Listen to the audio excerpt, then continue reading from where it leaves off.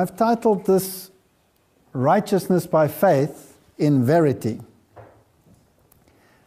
I think we are living in very, very serious times. And as we discussed in the previous section,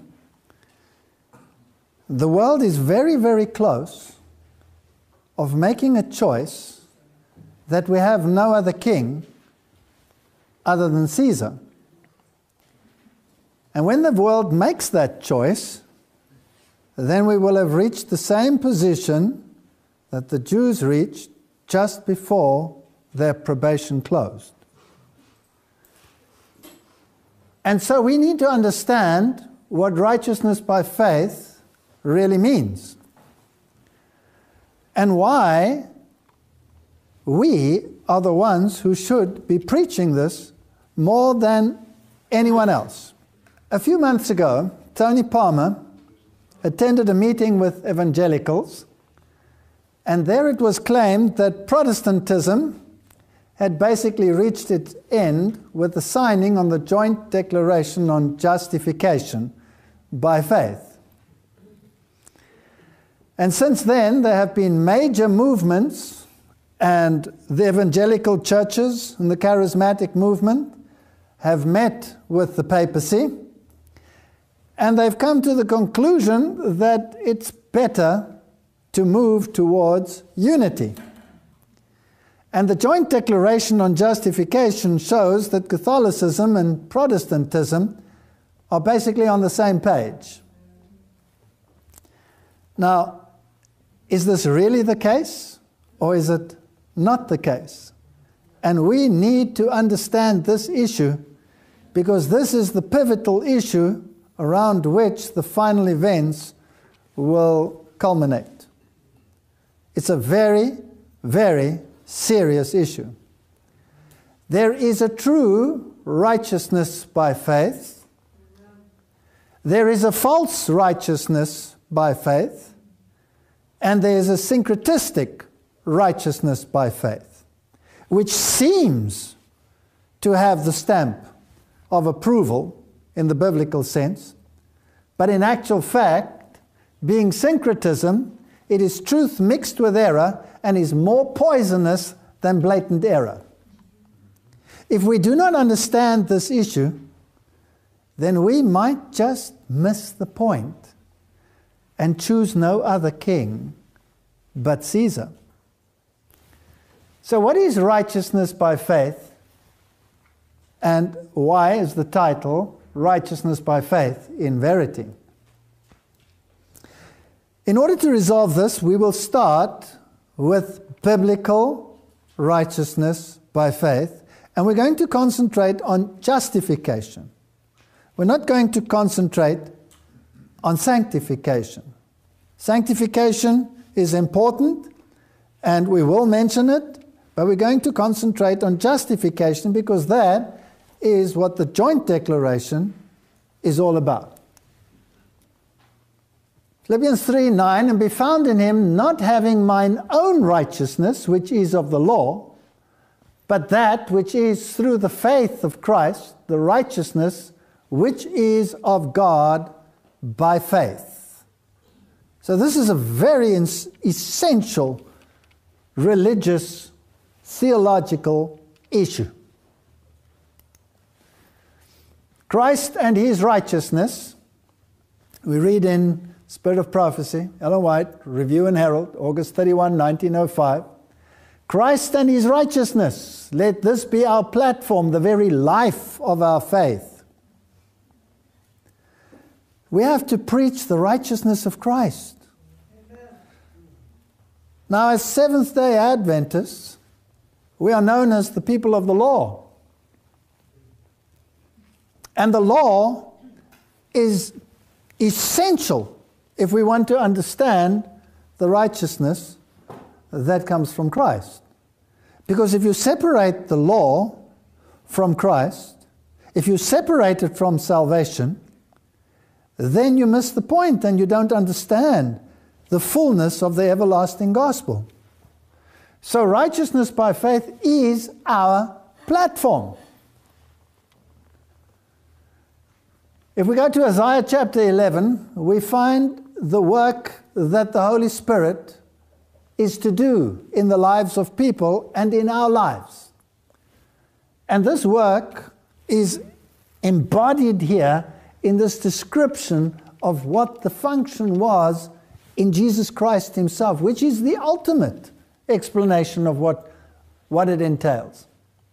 And there shall come forth a rod out of the stem of Jesse, and a branch shall grow out of his roots, and the Spirit of the Lord shall rest upon him.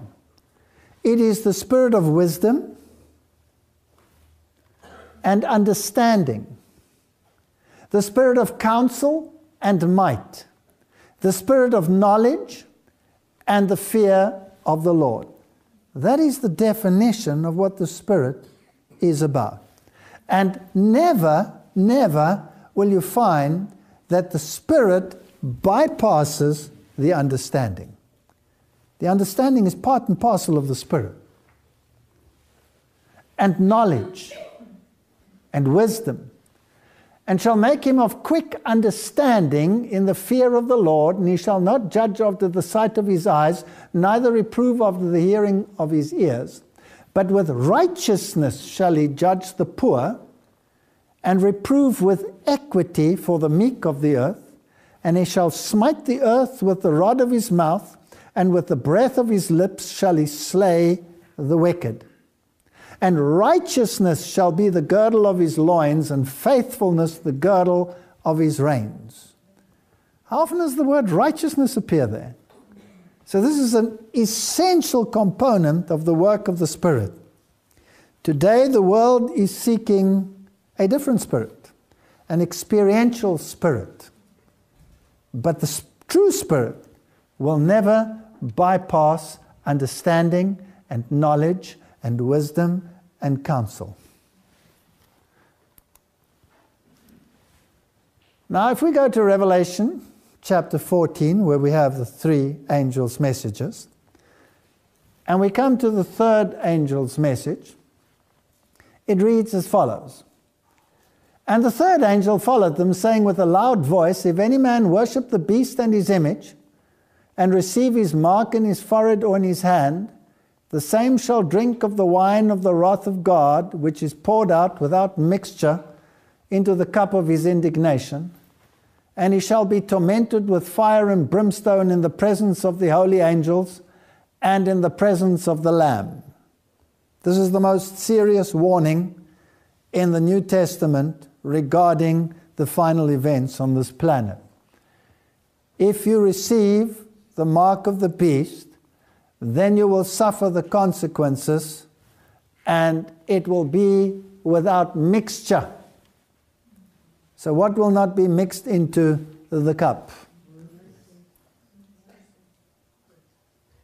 There's no mercy. So there's no mercy mingled with the wrath. No mercy. Because you've made a decision to reject God and to accept the mark of the beast. And the smoke of their torment ascendeth up forever and ever, and they have no rest. Day or night, who worship the beast and his image, whosoever receiveth the mark of his name, they shall not enter into his rest. They have no rest. They have missed the point, what it means to rest in God. And here is the patience of the saints. Here are they that keep the commandments of God and the faith of Jesus. So this message is the final message of warning to go to the entire world. And there's one church in particular that preaches this message worldwide, and that's the Seventh-day Adventist Church. And it applies this message to the mark of the beast, which the beast itself claims is Sunday worship. And the Reformers had no problem in identifying the beast as the papal system, and they used the prophecies of Daniel to base their exegesis on. So once you've come to the rest, and the warning against the mark. Here are the patience of the saints. Here are those that keep the commandments of God and the faith of Jesus. So this is the preaching of the Sabbath and the entire law, but it has to do with rest. So if we go to the biblical doctrines that are preached by this church, then we find a few landmark biblical doctrines. We read in the Spirit of Prophecy, the passing of the time in 1844 was a period of great events, opening to our astonished eyes the cleansing of the sanctuary, transpiring in heaven and having decided relation on God's people upon the earth. The first and second angels' messages, and the third, unfolding the banner on which is inscribed the commandments of God and the faith of Jesus. So embodied in the three angels' messages, you have the commandments of God and the faith of Jesus. One of the landmarks under this message was the temple of God, seen by his truth-loving people in heaven, and the ark containing the law of God. So the law is part and parcel of this message. The light of the Sabbath, of the fourth commandment, flashed its strong rays in the pathway of the transgressors of God's law. The non-immortality of the wicked is an old landmark. I can call to mind nothing more that can come under the head of the old landmarks. So the old landmarks, the very reason why this church came into existence was to preach the three angels' message, to uplift the law of God, and to put the Sabbath back into a right setting. Seventh-day Adventists have been chosen by God as a peculiar people separate from the world. By the great cleaver of truth, he has cut them out of the quarry of the world and brought them into connection with himself. He has made them his representatives and has called them to be ambassadors for him in the last work of salvation. The last work of salvation. The greatest wealth of truth ever entrusted to mortals, the most solemn and fearful warnings ever sent by God to man have been committed to them to be given to the world. In a special sense, Seventh-day Adventists have been set in the world as watchmen and light bearers. To them has been entrusted the last warning for a perishing world. To them. On them is shining wonderful light from the Word of God. They've been given the work of the most solemn import, the proclamation of the first, second, and third angels' message. There is no other work of so great importance. They are to allow nothing else to absorb their attention. Now, we've read this many, many times, but it seems that we have to read it many more times before we will finally get the message. This is our job. And nothing else must occupy our attention. It is the most important message that the world has ever received, and it's entrusted to us to give this message. Patriarchs and Prophets, page 365. Concerning the law proclaimed from Sinai, Nehemiah says, Thou camest down also upon Mount Sinai, and spakest with them from heaven, and gavest them right judgments and true laws, good statutes and commandments. Quoting Nehemiah 9. And Paul, the apostle to the Gentiles, declares, The law is holy, and the commandments holy and just and good. Quoting Romans. This can be no other than the Decalogue, for it is the law that says, Thou shalt not covet. While the Saviour's death brought to an end the law of types and shadows, it did not in the least detract from the obligation of the moral law. On the contrary, the very fact that it was necessary for Christ to die in order to atone for the transgression of that law proves it to be immutable. Now, there are a few points here that I have to point out that are very important, because the whole issue of salvation and atonement is changing in the world today. And what we are reading here is totally the opposite of what Catholic doctrine stands for regarding this issue. The opposite. Now the question that I have is this, which stands here, in line with Protestant doctrine? And if it is in line with Protestant doctrine, which Protestant doctrine? Early Protestant doctrine or present-day Protestant doctrine? Because you see, doctrine can change. And times change. But I don't believe that Rome ever changes. So something must have changed. And if we don't understand the issue of righteousness by faith and the relationship of law and grace, then we will be swept away and take the pen and ask, where must we sign? And when we sign that document, then we are as verily saying, we have no other king but Caesar. That's signing away your salvation. And if you do it for your church, then you are saying, his blood be upon me and upon my children. This is a very serious issue. You see, we live in a world where the religious Protestant world wants to separate law and grace. You cannot separate law and grace, because then you lose the issues that pertain to salvation.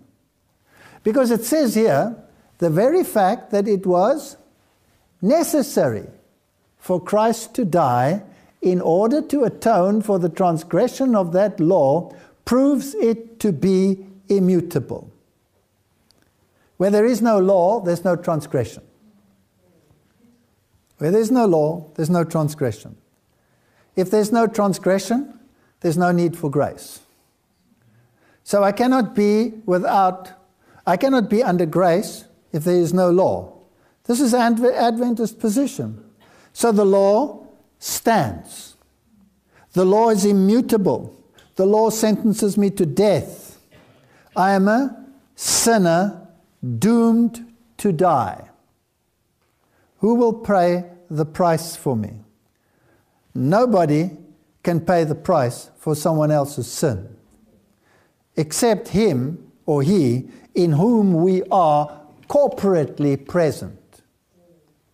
So in Adam, all die. Because everybody was corporately in Adam when Adam sinned. Is this logical? And when Adam sinned, his entire prosperity could only inherit that which he had to pass on to his posterity. And that was mortality. So his posterity was doomed to die. He also couldn't pass on a system of righteousness because he had sold his righteousness. So all he could pass on to his posterity was a propensity to sin. So we are all born to die, and we all have a propensity to sin.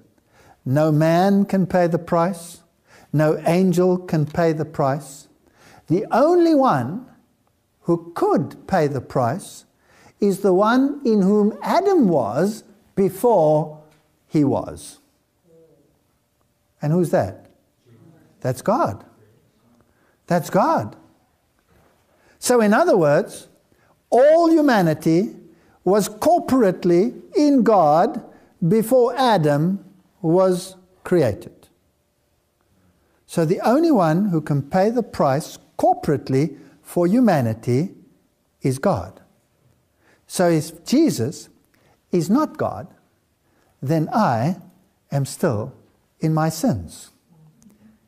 Because no man can die for someone else, and no man can raise someone from the dead unless he has life within himself, can lay it down and take it up and give it to whomsoever accepts this gift of salvation.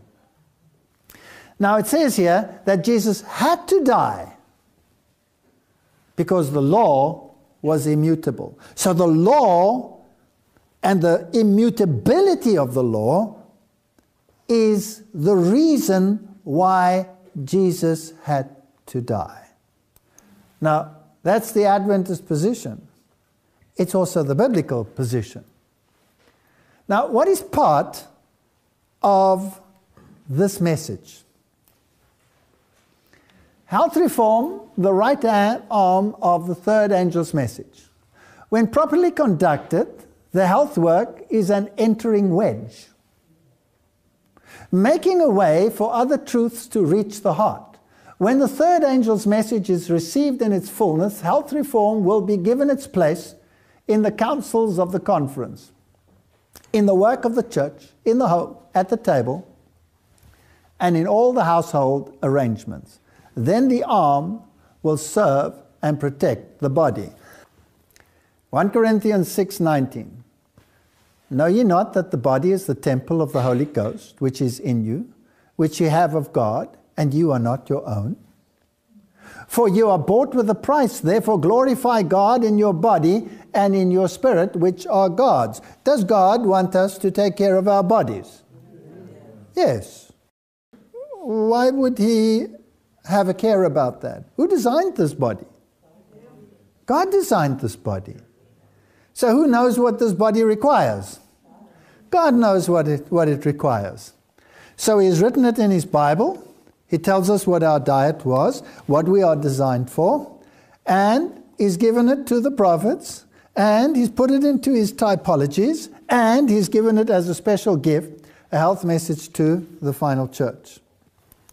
You feel a deep interest in the circulation of the health publications, and this is right. But the special branch is not to be made all-absorbing. The health reform is as closely related to the third angel's message as the arm to the body. But the arm cannot take the place of the body. The proclamation of the third angel's message, the commandments of God, and the testimony of Jesus is the great burden of our work. The message is to be proclaimed with a loud cry, and it is to go to the whole world. The presentation of health principles must be united with this message, but must not in any case be independent of it or in any way take the place of it. Okay. So the health message is part of the third angel's message. Am I right? It's part of the right arm. Testimonies, Volume 5. New believers to have a clear understanding. As the end draws near and the work of giving the last warning to the world extends, it becomes, what does it say there? More important for those who accept present truth to have a clear understanding of the nature and influence of the testimonies which God in His providence has linked with the work of the third angel's message from its very rise. All right. So the third angel's message is not just, don't accept the mark of the beast, you must keep the Sabbath. The third angel's message is much more than that. We can see that the entire health message is associated with the third angel's message. The entire spirit of prophecy is associated with the third angel's message. In ancient times, God spoke to men by the mouth of prophets and apostles. In these days, He speaks to them by the testimonies of His Spirit. There was never a time when God instructed His people more earnestly than He instructs them now concerning His will and the course that He would have them pursue. Never a time. So God wants us to make this part and parcel of the message, not to make it less prominent, not to make it a sideline issue, but to make it part of the third angel's message.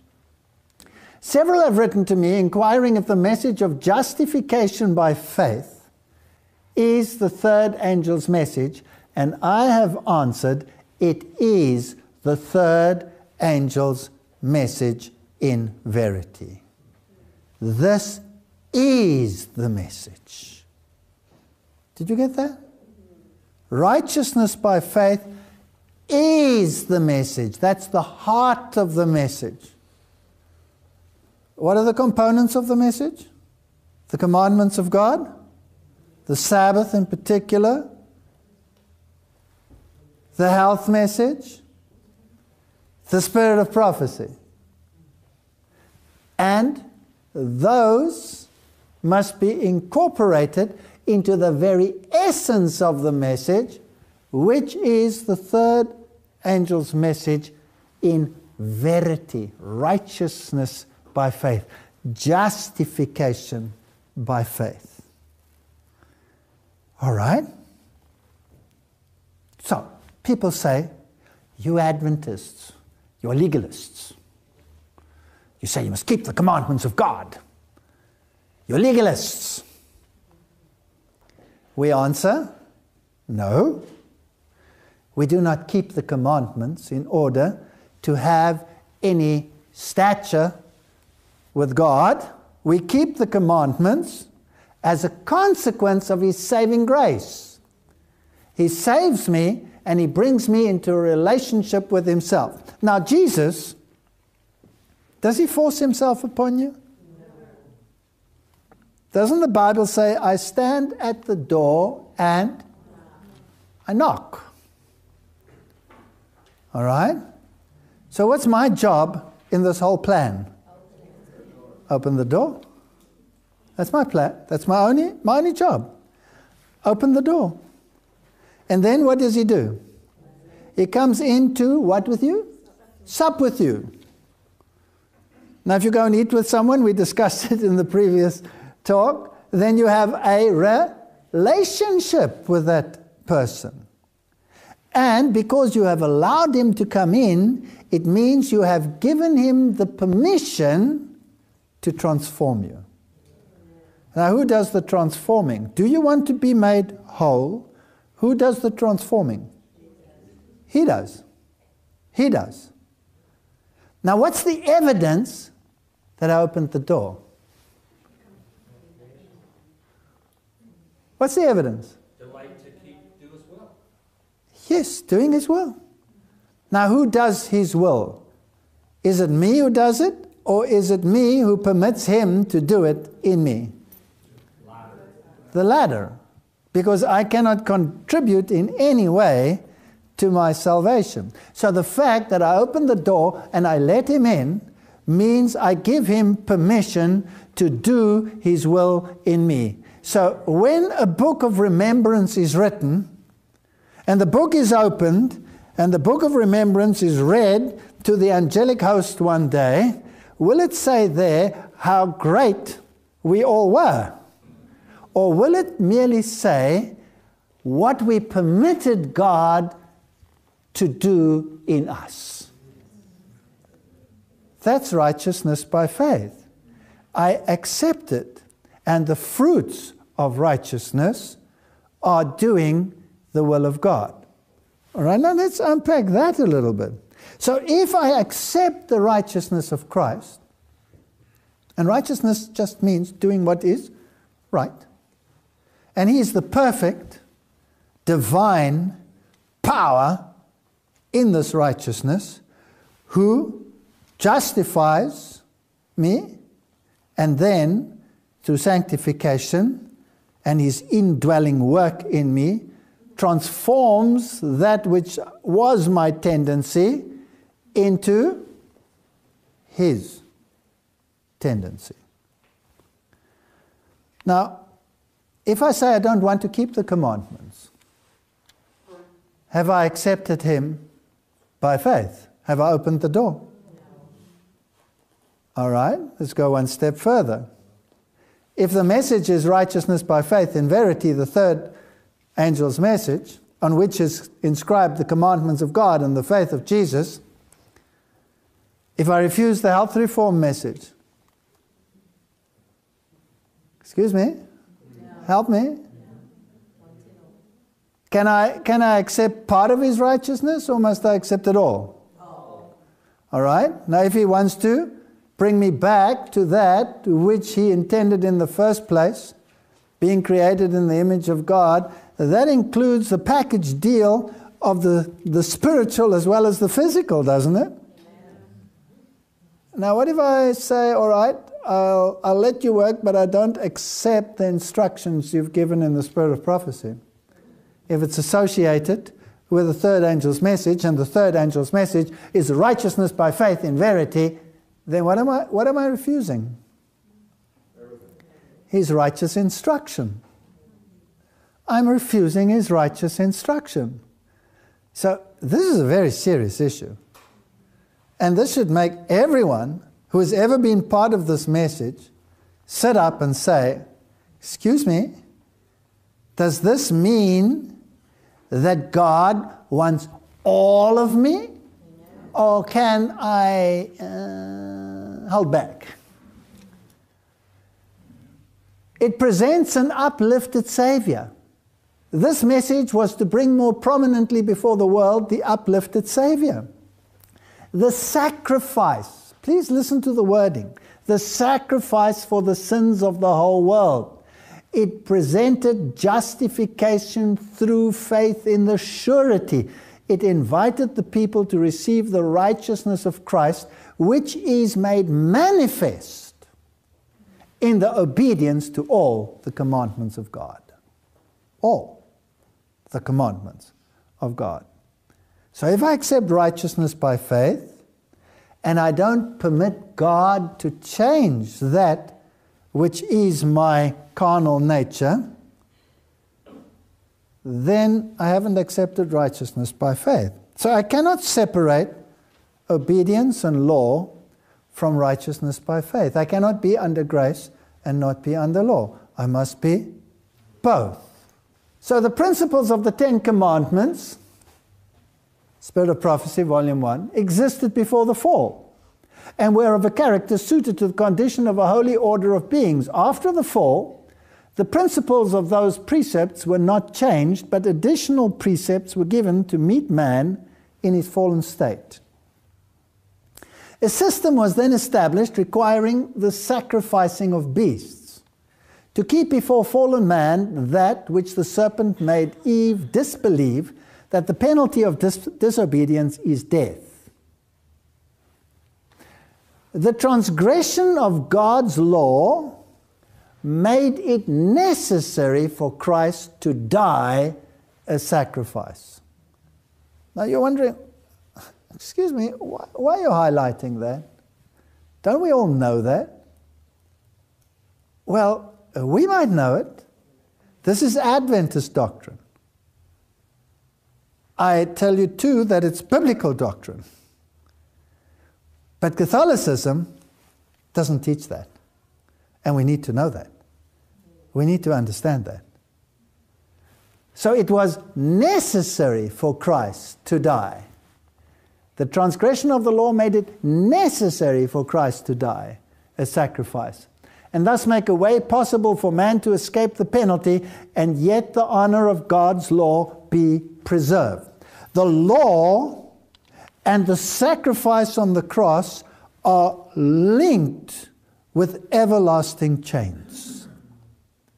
If I take the law out of the issue, where there is no law, there's no transgression, the entire plan of salvation shatters because there's no need for a cross. Are you with me?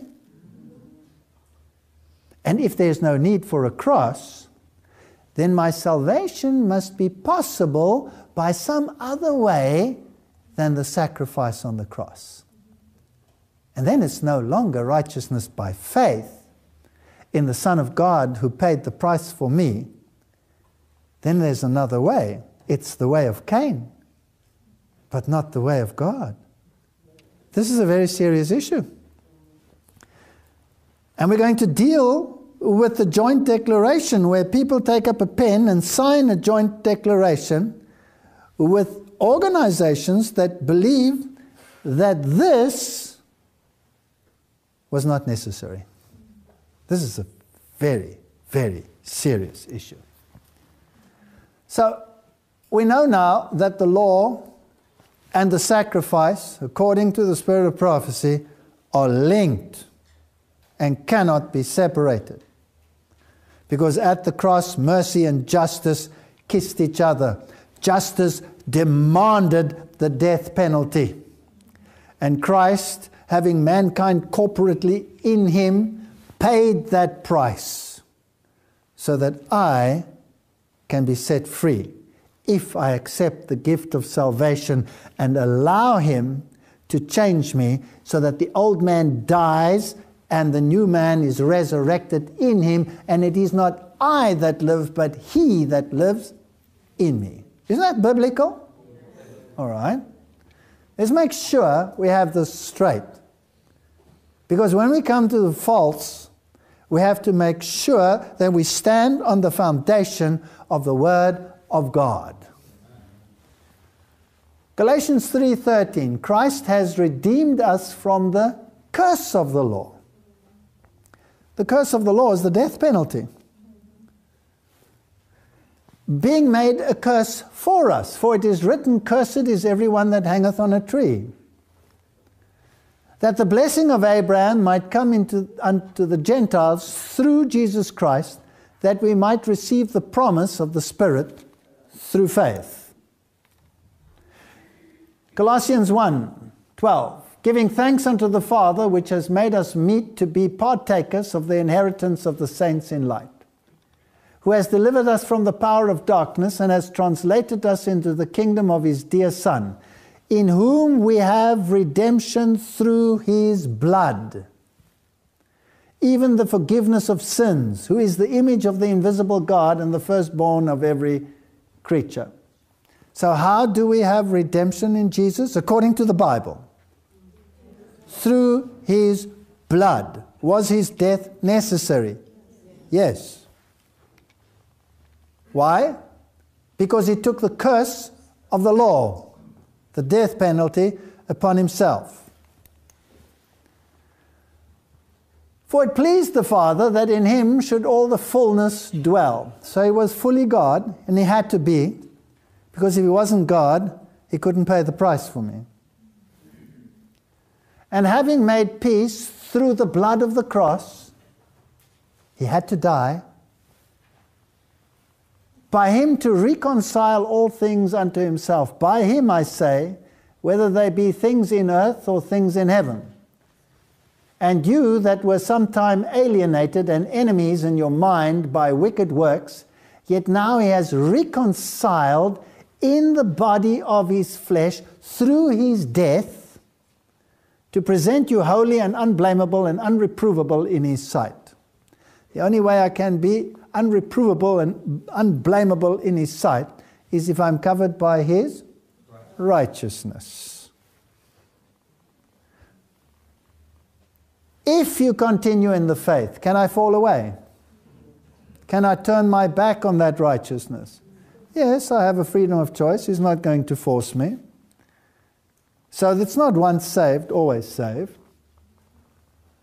Grounded and settled, and be not moved away from the hope of the gospel, which ye have heard, and which was preached to every creature which is under heaven, whereof I, Paul, am made a minister.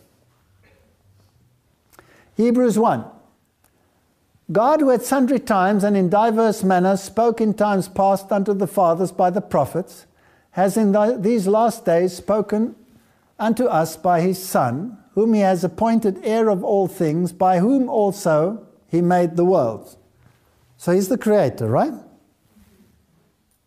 Who being the brightness of his glory and the express image of his person, upholding all things by the word of his power, when he had by himself purged our sins, is he therefore the recreator as well? Okay. Sat down on the right hand of the majesty on high. So the Bible is quite clear. We're saved through the blood. The death on the cross pays the price that is for me. He is the creator. I had no part in the creative act because Adam wasn't even there when everything was created. And when he was created, he was fully formed. He had no part in it. And likewise, he will have no part in the recreative act. This is very important, because we will see that there is this dichotomy of thought. So he paid the price for redemption as well. Now, manuscripts release 5:48. The wrath of God. These are all essential components, because we will see that Rome has the opposite view. God so loved the world that he gave his only begotten Son, that whosoever believeth in him should not perish, but have everlasting life. These words show us why God's wrath descended on his only begotten Son, why the innocent suffered for the guilty, why the just bore the punishment wholly due to the unjust. Jesus came to bear the penalty of man's transgression, to uphold and vindicate the immutability of the law of God and the rectitude of his government. He came to make an end of sin and to bring in everlasting righteousness. Is that in accordance with biblical doctrine? It is. Absolutely. Absolutely. So the wrath of God fell upon Jesus. Catholicism will say, okay, so God the Father now hates the Son. Excuse me? Excuse me? Is that biblical doctrine? Doesn't Jesus say, if you've seen me, you've seen the Father? The Father and I are one. So this is a joint decision, isn't it? It's not two separate entities here deciding that I'm going to smack you because of whatever reason, and I suddenly hate you. No, God hates the sin. He never hates the sinner. So how much more so will he hate the sin that Christ took upon himself, that squeezed out the life out of his beloved Son? This is my beloved Son, in whom I am well pleased. All right? So the wrath of God falls upon the sin that Christ took upon himself. But he, being without sin himself,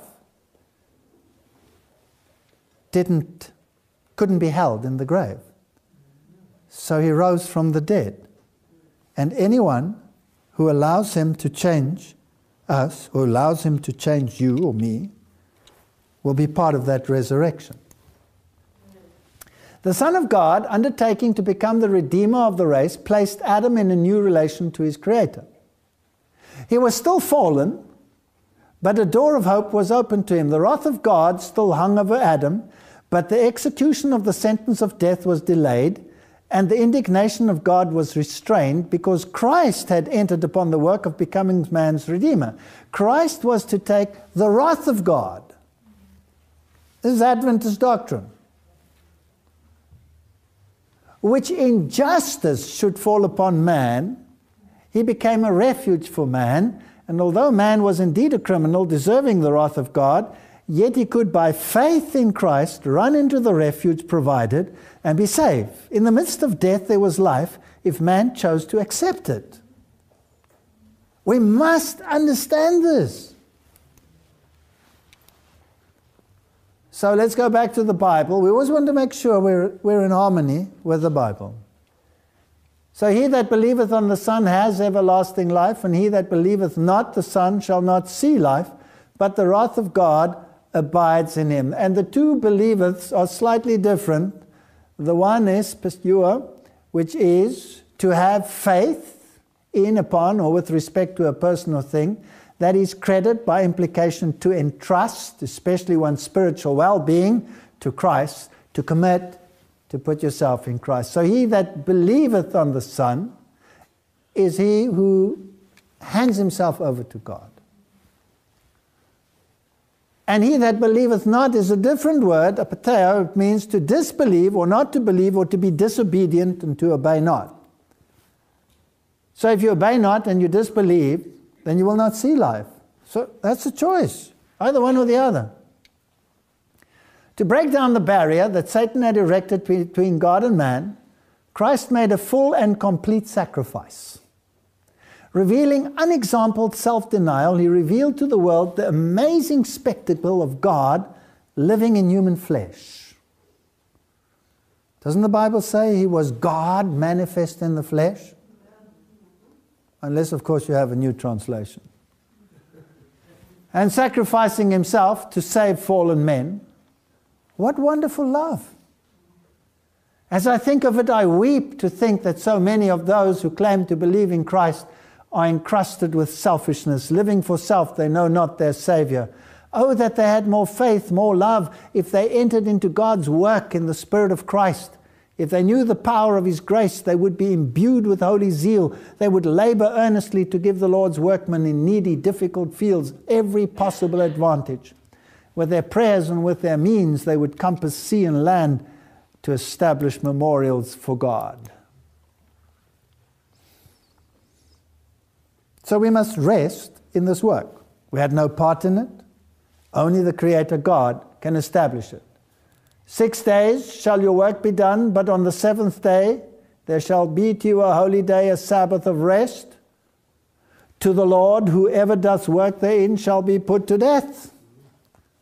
That's why we discussed the importance of the Sabbath in the previous presentation. For God has not appointed us to wrath. It says in 1 Thessalonians 5:9, but to obtain salvation by our Lord Jesus Christ, who died for us, that whether we wake or sleep, we should live together with Him. So yes, you will die, but God doesn't want you to die. He doesn't want you to die because He died for you. He wants you to accept this rest and to rest in His completed work and to allow Him to complete the work in you. He shall cover you with His wings. He's the refuge, Romans 5.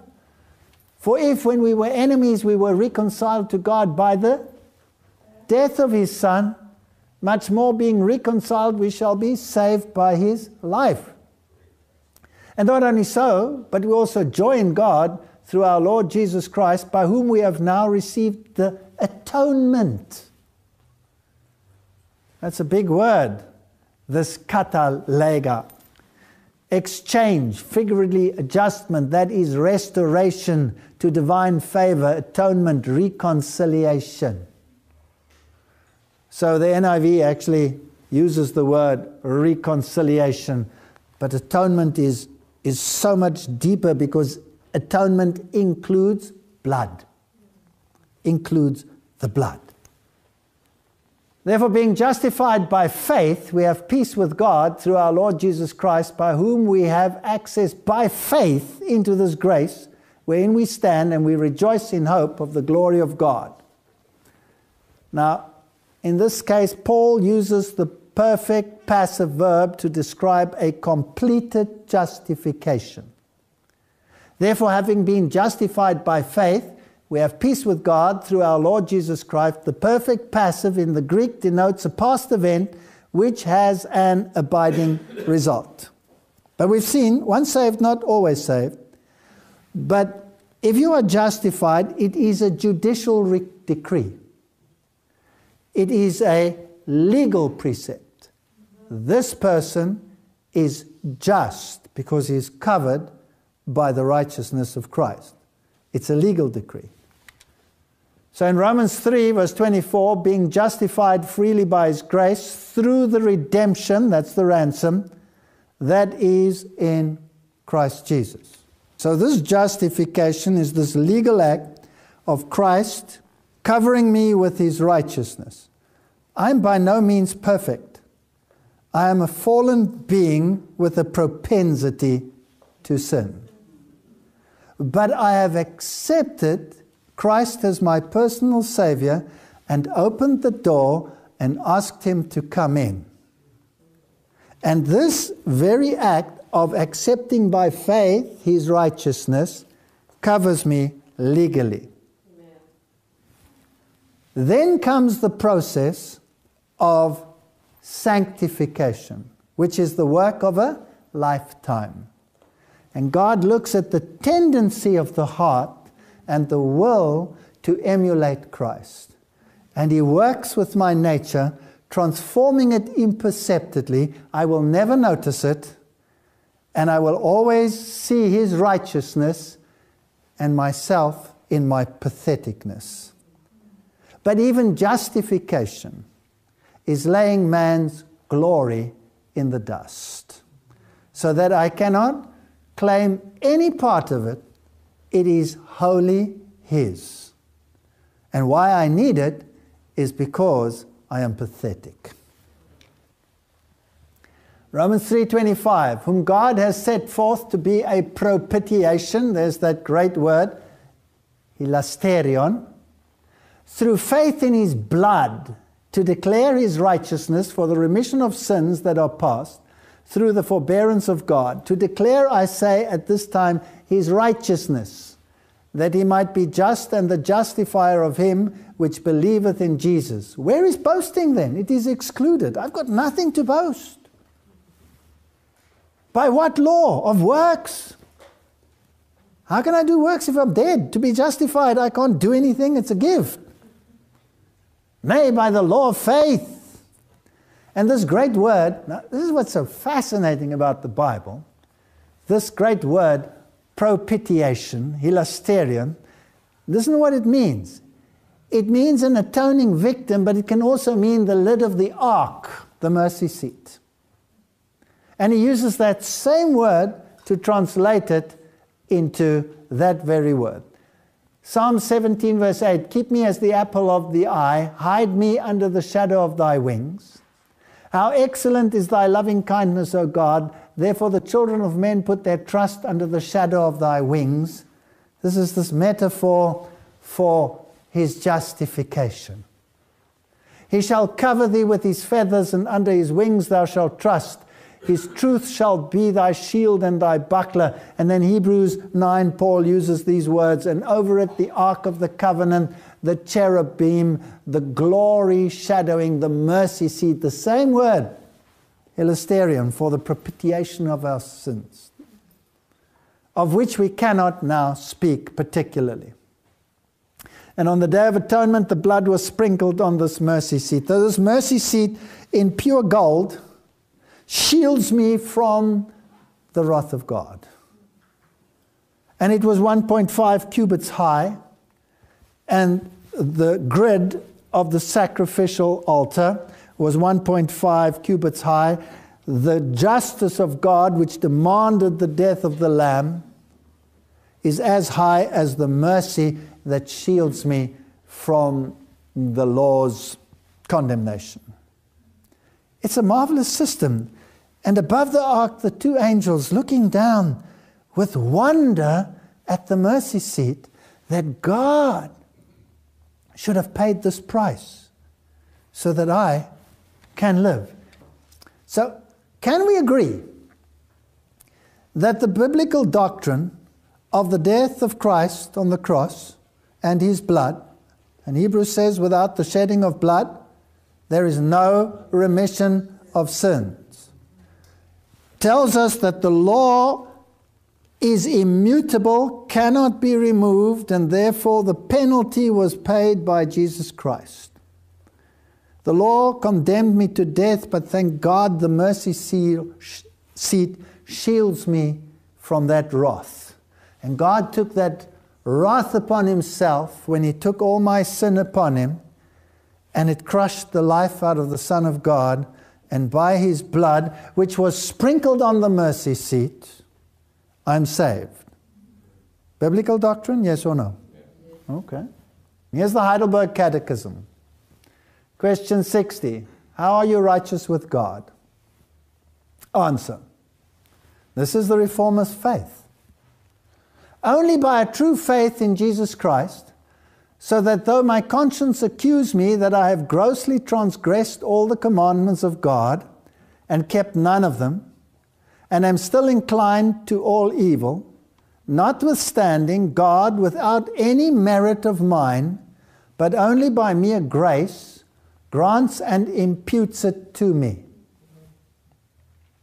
The perfect satisfaction, righteousness and holiness of Christ.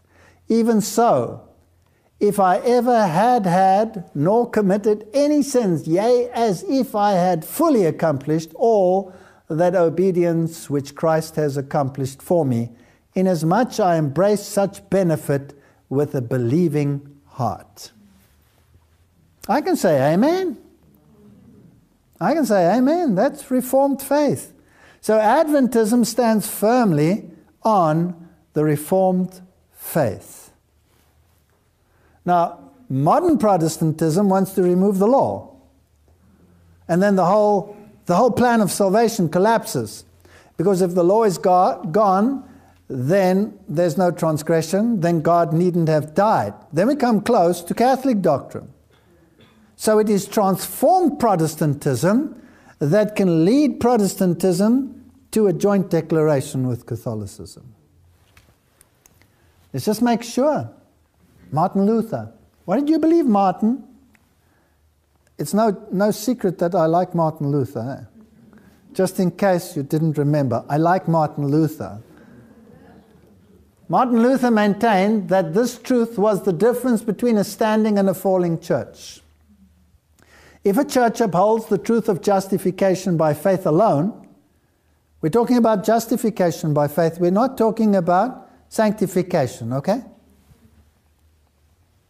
Then in Luther's judgment, it was a standing church. If they did not, then it was a falling church. The importance of the truth of justification by faith alone is also evidence in the fact that the two creeds which arose out of the Reformation, the Belgic Confession and the Heidelberg Catechism, maintain and defend this truth, and they do so in precise, powerful, and comforting terms. All right, so they all believed this. So what happens to the unrighteous? Revelation 14:10. The same shall drink of the wine of the wrath of God, which is poured out without mixture into the cup of his indignation, and he shall be tormented with fire and brimstone in the presence of the holy angels and in the presence of the Lamb. This is a final act of God, totally contrary to his character. So Isaiah describes it in chapter 28, for the Lord shall rise up on Mount Perazim. He shall be wroth as in the valley of Gibeon, that he might do his work, his strange work, and bring to pass this act, his strange, foreign act. God doesn't want anyone to die. God is a God of love. But in order to end the great controversy, he will do it. But only after everyone has rejected him and said, we have no other king except Caesar. We don't want you. And if you say, I don't want you, you reject life because he's the only one who can give it to you.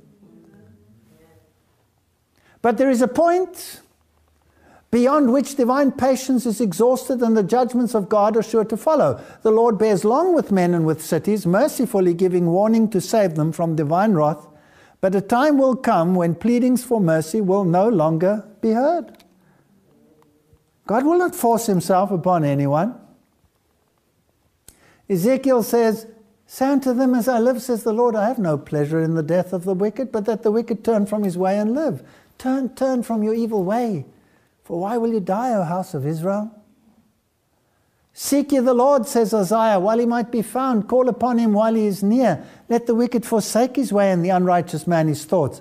And let him return unto the Lord, and he will have mercy upon him and to our God, for he will abundantly pardon. For my thoughts are not your thoughts, neither are your ways my ways, says the Lord. For as the heavens are higher than the earth, so are my ways higher than your ways, and my thoughts higher than your thoughts. This is the character of God. For the promise that he should be heir of the world was not to Abraham or to his seed through the law, but through righteousness of faith. This is the third angel's message. How's it made manifest? Obedience to all the commandments of God. For if they which are of the law be heirs, faith is made void, and the promise made of none effect, because the law worketh wrath. For where no law is, there is no transgression. Therefore it is of faith, that it might be of grace, to the end the promise might be sure to all the seed, not to that only which is of the law, but to that also which is of the faith of Abraham, who is the father of us all. And therefore it was imputed to him for righteousness.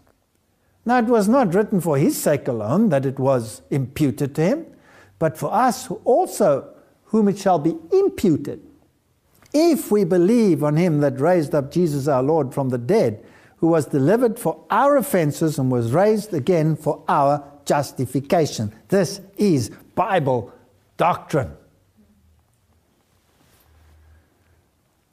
Voluntary, our divine substitute bared his soul to the sword of justice, that we might not perish but have everlasting lasting life. Said Christ, I lay down my life that I may take it again. No man taketh it from me, but I lay it down of myself. I have power to lay it down, and I have power to take it up. These are all the texts that we have spoken about. He is truly God. He's the only one who can do it. Mankind was corporately in him. No man of earth or angel of heaven could have paid the penalty for sin. Jesus was the only one who could save rebellious man. In him, divinity and humanity were combined, and this was what gave efficiency to the offering on Calvary's cross. At the cross, mercy and truth met together, righteousness and peace kissed each other. As the sinner looks upon the Savior dying on Calvary and realizes that the sufferer is divine, he asks why this great sacrifice was made. And the cross points to the holy law of God, which has been transgressed. Can you understand why only Seventh-day Adventists can give this message to the world? Why no one else? Why was it entrusted to Seventh-day Adventists? Because of the relationship between law and grace. And if Protestantism has lost that relationship, how can it give the three angels' messages? If Catholicism doesn't acknowledge the law of God but changes it, how can it give the three angels' messages? So only someone who understands the relationship between law and grace can do it. Now, early Protestantism had justification pat on, but they didn't have all the law right, did they? No. They stumbled on a couple of points. So only those who keep all the commandments of God can actually bring the three angels' messages.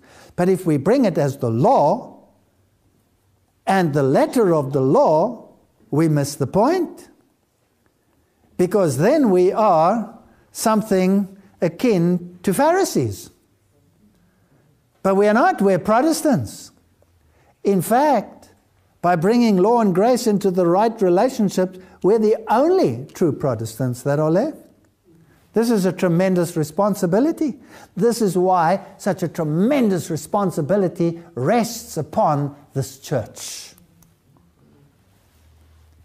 We may commit the keeping of our souls to God as unto a faithful Creator, not because we are sinless. So we're not great. Don't think we're the bee's knees because God has given us this message. We are sinners, saved by grace. But because Jesus died to save just such erring, faulty creatures as we are, we may rest upon God, not because of our own merit, but because of the righteousness of Christ, which is imputed to us. We must look away from self to the spotless Lamb of God who did no sin, and by looking to him in faith, we shall become like him. By the way, what are the most important senses on this head of ours? The eyes? And the ears? And I think we can just include the mouth as well. So what we hear and what we speak and what we see can transform us. So if we live for the world, we will incorporate the world into our system. If we listen to what the world has to offer, and we watch what the world has to offer, it will infuse our being. So we must look unto Christ. And Hebrews 9:12, neither by the blood of goats and calves, but by his own blood he entered in once into the holy place, having obtained eternal redemption, and without the shedding of blood there is no remission. Absolute biblical pillars. That's why it's incomprehensible that Rome should sweep them all aside, and even more incomprehensible that Protestantism will ask, where do we sign? Unbelievable. So who's standing between the living and the dead here? Adventists. Adventists are standing between the living and the dead. When Christ was upon the earth, the people did not believe in him. They rejected the Lord of glory, condemned and crucified him. But the heavenly vine had its roots on the other side of the wall. Death could not hold him. He rose from the grave and sits on the right hand of the Father, the Majesty on high, where he can direct the heavenly intelligences, bidding them come to the help of every repenting soul. With the confession of the repenting, believing sinner, he mingles his own righteousness, that the prayer of fallen man may go up as a fragrant incense before the Father, and the grace of God is imparted to the believing soul. We should think of what we are to Jesus and of what he is to us, that we may carry on a successful warfare against the flesh and against the natural tendencies of the mind. We are exhorted to gird up the loins of the mind, and to do this we must settle the mind upon Jesus. It's the only way to do it. No other way. That brings me now, having spent a considerable time making sure that we understand that our doctrine is not vain. Our doctrine is Bible-based. Our doctrine is Reformed-based. Right? Good. The Roman Catholic view of atonement. In contrast to the rest that we find in the completed work of Christ through the atonement, of which the Sabbath is the sign or the mark, it can only be because it comes at the end of the creation. It implies acknowledgement of his ownership through both creation and redemption. Roman Catholicism presents another mark of allegiance, which the Bible terms the mark of the beast. So Seventh-day Adventism and Catholicism are thus irrevocably irreconcilable with regard to these issues. Catholic atonement takes into account the teachings of the Fathers and blends them into a unified whole based on tradition. So it's not word-based. So let's just make sure. I'm going to quote answers and tracts. This is the Catholic website that answers questions that you pose to them. So this is the official Roman Catholic Church telling us what they believe and what they think of Adventism. They say, Adventists also subscribe to the two Protestant shibboleths. Sola Scriptura, the Bible is the sole rule of faith, and sola fide, justification is by faith alone. Excuse me? Excuse me? They subscribe to the two Protestant shibboleths, and the two shibboleths are sola scriptura and sola fide.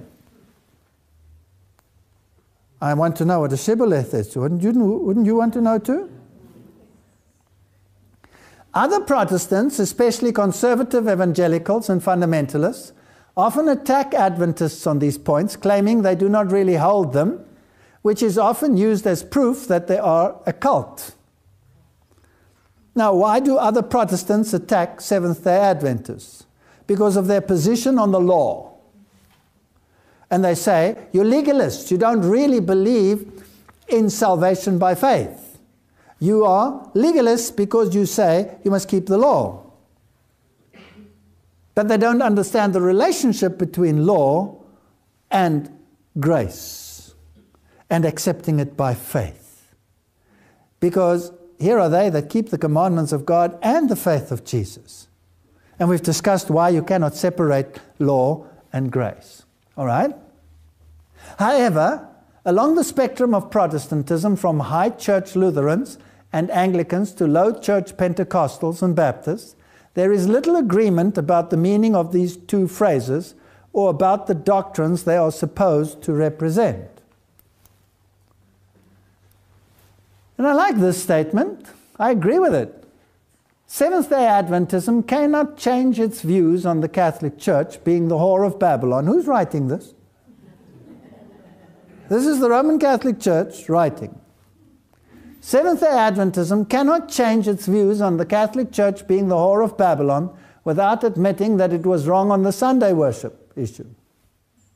It cannot admit that Sunday worship is not the mark of the beast without changing its views on the Jewish Sabbath. Seventh-day Adventism cannot cease to be anti-Catholic without ceasing to be Seventh-day Adventism. That's fascinating. I wish some of our brethren would read these statements emanating from the pen of Rome. Of course, there's no such thing as a Jewish Sabbath. There's only a Sabbath, which the Jews kept. So don't be confused by the jargon. But they claim that sola scriptura, the Bible and the Bible alone, and sola fide, salvation by grace, by faith alone, are shibboleths. So I have to look up what that means. Merriam-Webster's dictionary defines it as follows: shibboleth, an old idea or opinion or saying that is commonly believed and repeated, but that may be seen as old-fashioned or untrue.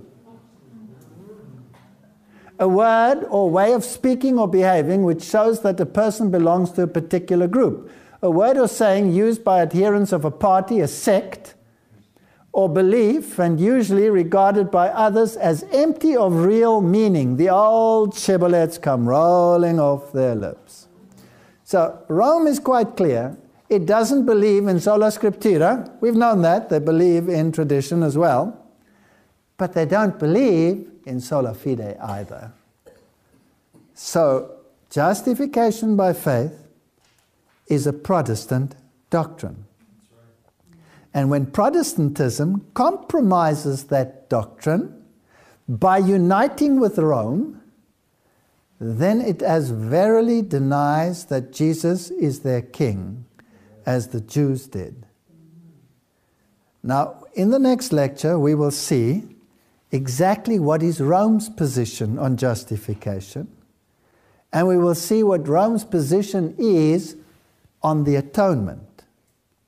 And when we understand that position, we will be horrified to see that the joint declaration is a compromise which is so brilliantly written that even discerning Protestants have put their pen to it. May God help us as the bearers of the third angel's message not to fall into that trap. Amen. Amen.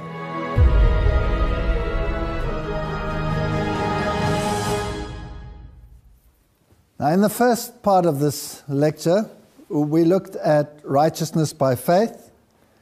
We looked at the Adventist view. We looked at the early Reformers' view. And we looked at the Bible. And we all came to the conclusion, I believe, that they were all in harmony with each other. Now, we're going to look at the Catholic view. And then we'll compare it with the Bible and with the Adventist view. And then we'll make some conclusions. And then we'll look at the joint view and see where that brings us.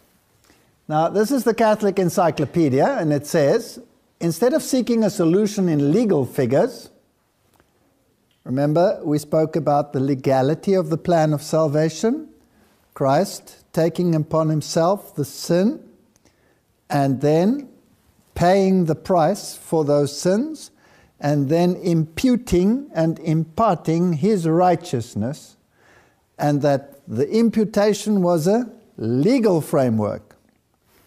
So Catholicism says, no. Instead of seeking a solution in legal figures, some of the great Greek fathers were content to dwell on the fundamental fact of the divine incarnation. By the union of the eternal Word with the nature of man, all mankind was lifted up and, so to say, deified. Now, the Catholic Encyclopedia tells us that Christ became man so that we might become God. That is very reminiscent. In fact, it's exactly what the serpent said in the Garden of Eden. He was made man, says St. Athanasius, that we might be made gods. His flesh was saved and made free, the first of all being made the body of the Word. Then we, being concorporeal therewith, are saved by the same. And again, for the presence of the Saviour in the flesh was the price of death and the saving of the whole creation. And they quote Adelphium. And in like manner, St. Gregory of Nazianzus proves the integrity of the sacred humanity by the argument that that which was not assumed is not healed, but that which is united to God is saved. Okay. So this is a very interesting doctrine that we have here. And we can see that the Greek fathers are the ones who are involved in this. Now, in Catholic thinking, it's not the Bible that's the norm. It has to be interpreted in the framework of the fathers. Now, what happens when all the fathers are in disharmony with one another? Then you get a very strange phenomenon where you harmonize disharmony, because there's no other way of doing it. So everything is part of a whole that eventually is contradictory, but by the very essence of its contradiction becomes non-contradictory, if that makes any sense whatsoever to any human being on the planet. So let's have a look at it. And they quote here in Latin, "This speculation of the Greek fathers undoubtedly contains a profound truth, which is sometimes forgotten by later authors who are more intent on framing juridical theories of ransom and satisfaction." A juridical theory. There's a law. And the law has been transgressed. The law requires retribution, consequence. God takes the consequence upon himself. That's the legal aspect. That's where we came from. Now, they are disputing these juridical theories, as they call them. But it is not only in the connection with the theory of ransom that we meet with the notion of rights on the part of Satan. Some of the fathers set the matter in a different aspect. Fallen man, it was said, was justly under the dominion of the devil in punishment for sin. But when Satan brought suffering and death on the sinless Saviour, he abused his power and exceeded his rights. This is very strange. So that he was now justly deprived of his dominion over his captives. So Satan was in control, but then he abused his power by attacking Jesus Christ. This explanation is found especially in the sermon of Saint Leo and the morals of Saint Gregory the Great. Closely allied to this explanation is the singular mousetrap metaphor of St. Augustine. In this daring figure of speech, the cross is regarded as the trap in which the bait is set and the enemy is caught. The Redeemer came and the deceiver was overcome. What did our Redeemer do to our captor? In payment for us, he set the trap, his cross, with his blood for bait. He, Satan, could indeed shed that blood, but he deserves not to drink it. By shedding the blood of one who was not his debtor, he was forced to release his debtors. To atone is to give satisfaction or to make amends for an offense or an injury. Abelard, there's another one, was unable to accept Anselm's view that an equivalent satisfaction for sin was necessary, and that this debt could only be paid by the death of the divine Redeemer. He insists that God could have pardoned us without requiring satisfaction.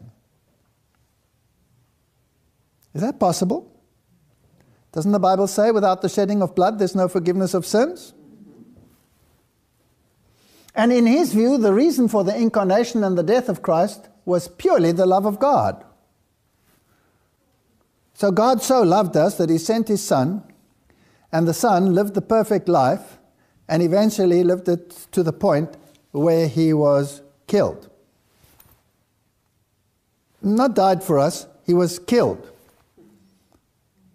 And this makes the satisfaction. Not the fact that he died, but the perfect life in itself was quite sufficient to do it. By no other means could men be so effectually turned from sin and moved to the love of God. Abelard's teaching on this point, as on others, was vehemently attacked by St. Bernard. Do you realize by now that the Greek fathers and the fathers of the church do not agree with each other at all? But it should be borne in mind that some of the arguments urged in condemnation of Abelard could affect the position of St. Anselm. Also, not to speak of later Catholic theology, St. Thomas and the other medieval masters agree with Abelard in rejecting the notion that this full satisfaction for sin was absolutely necessary. So, no satisfaction for sin, you don't need to. Jesus didn't have died. At the most, they are willing to admit a hypothetical or conditional necessity for the redemption by the death of Christ. The restoration of fallen man was a work of God's free mercy and benevolence. And even on the hypothesis that the loss was to be repaired, this might have been brought about in many and various ways. There are many ways in which God could have saved you. You didn't have died. The sin might have been remitted freely. Just forgive it. Didn't he do that for Mary, according to them? Wasn't Mary born immaculate? She was born without sin or the consequences of sin by a divine decree. Is that possible when the Bible says without the shedding of blood there's no forgiveness of sin? So if God could have done it for Mary, why did he not do it for all of us? Could have saved himself a lot of trouble, couldn't he? And a lot of pain. Why did he do it? Just declare everyone righteous, that's it, finished, divine decree. So without any satisfaction at all, or some lesser satisfaction, however imperfect in itself, might have been accepted as sufficient. But on the hypothesis that God has chosen to restore mankind and at the same time to require full satisfaction as a condition of pardon and deliverance, nothing less than the atonement made by one who was God as well as man could suffice as satisfaction for the offense against the divine majesty. So some of it seems to overlap with what Protestantism says. A lot of it is totally contrary to what the Bible and Protestantism says. And then they make this amazing statement. On looking back at the various theories noticed so far, it will be seen that they are not, for the most part, mutually exclusive, but may be combined and harmonized. That takes quite some brain-wrenching to achieve. So let's sum up. Here's another Catholic website. And it says, let's look at the atonement. This is the Reformed view. God the Father, wrath, cross.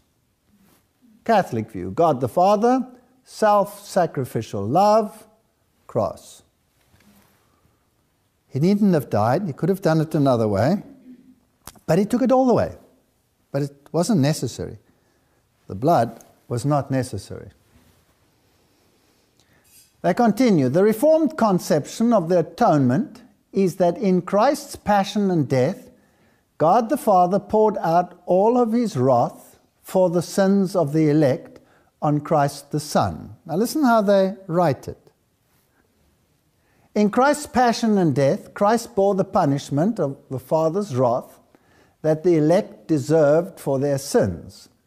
In the Reformed conception, this is what it means to bear the curse, to bear the Father's wrath for sin. In the Reformed thought, at Christ's passion and death, God the Father transferred all the sins, past, present, and future, now listen carefully, of all the elect onto his Son. Then God the Father hated, cursed, and damned his Son, who was evil in the Father's sight on account of all the sins of the elect being concentrated on the Son. And Sproul says that here, in doing so, God the Father punished Christ for all the sins of the elect of all time. Excuse me, but that is diseased, because it totally ignores the fact that Jesus Christ said, if you have seen me, you've seen the Father. I and the Father are one. Nowhere in the Bible does it say that God the Father now hated the Son. He hated the sin. But he didn't hate the Son. And God the Father and God the Son collectively made the decision to ransom man and took upon themselves in the form of humanity this sin that is ours and died for it. He didn't hate the Son. The Bible says he loved the world and he gave his beloved Son. So this is a total confusion, and then they try to distort the Reformed theology by continuing. Because the sins of the elect are now paid for through Christ having already been punished for them, the elect can never be punished for any sin they might ever commit. Because every sin they might ever commit has already been punished. For that reason, Reformed theology is required to maintain that Christ died only for the elect. Is that true? Nothing they say here is true. Otherwise, if Christ died for everyone, this would entail universal salvation, since it would entail that all the sins of all the people have already been punished and therefore cannot be punished again. The Catholic conception of Christ's passion and atonement. So first of all, they totally distort Protestant theology. They trash it in their, pathetic way. And then they try to uplift their theology as in contrast. And they say the Catholic conception of Christ's passion and atonement is that Christ offers himself up in self-sacrificial love to the Father, obedient even unto death, for the sins of all men. In his human will, he offered to God a sacrifice of love that was more pleasing to the Father than the combined sins of all men of all time are displeasing to him, and thus made satisfaction for our sins. All right, let us unpack that. 2 kids, 2 children. Let's call the one Tom, and we'll call the other one whatever, Johnny. And Tom is naughty, and Johnny is good and sweet and obedient. And Tom decides he's going to modify his father's new car, scratches the paintwork from top to bottom, takes his baseball bat, smashes in the windscreen and the front headlights, and goes berserk on his father's car. But little Johnny cuts the lawn, puts nice flowers into a vase and puts it next to his mother's bed. And the father comes home and he sees that little Johnny was so good that he cut the lawn and showed his love by putting flowers in the vase, and decides that Tom can now be forgiven because Johnny was so sweet and good. Does that make any sense whatsoever? Is there any justice in that system? It's a ludicrous theology.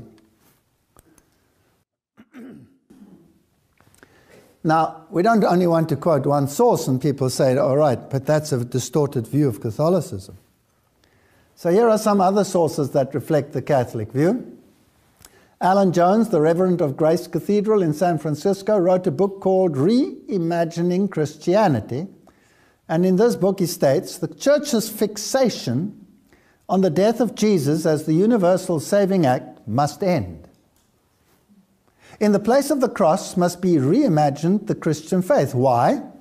Because of the cult of suffering and the vindictive God behind it. So God is vindictive because he hates Jesus and he kills Jesus because of our sins so that we can be forgiven. All right, so we don't want the atonement anymore. Let's get rid of that theology. Of the atonement, Jones also says, Jesus' sacrifice was to appease an angry God. Penal substitution was the name of this vile doctrine.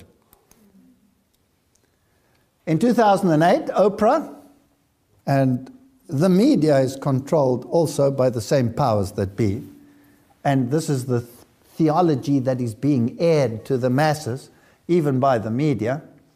So she presented the Course in Miracles, which, by the way, is a channeled work.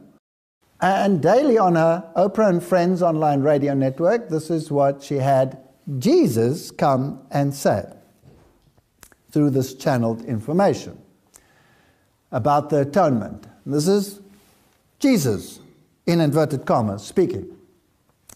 Do not make the pathetic error of clinging to the old rugged cross. The only message of the crucifixion is that you can overcome the cross. Until then, you are free to crucify yourself as often as you choose. This is not the gospel I intended to offer you. The journey to the cross should be the last useless journey. If you can accept it as your own last useless journey, you are also free to join my resurrection. Until you do so, your life is indeed wasted. The song of Easter is the glad refrain of the Son of God was never crucified. The very tone tells me that it comes from the pits of hell and not from above. All right, is this really possible? Richard Leonard is a Sydney-based Jesuit priest, here's another quote, who's also the director of the Australian Catholic Film Office, and he says on the atonement, so now we have the Jesuit view, which is interesting because the present papacy is controlled completely by the Jesuits.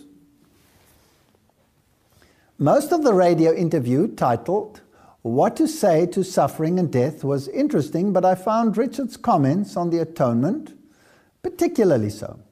In the top 10 hymns for Christians right throughout the world, I think, this is the Jesuit speaking, How Great Thou Art gets into the top 5 almost every time.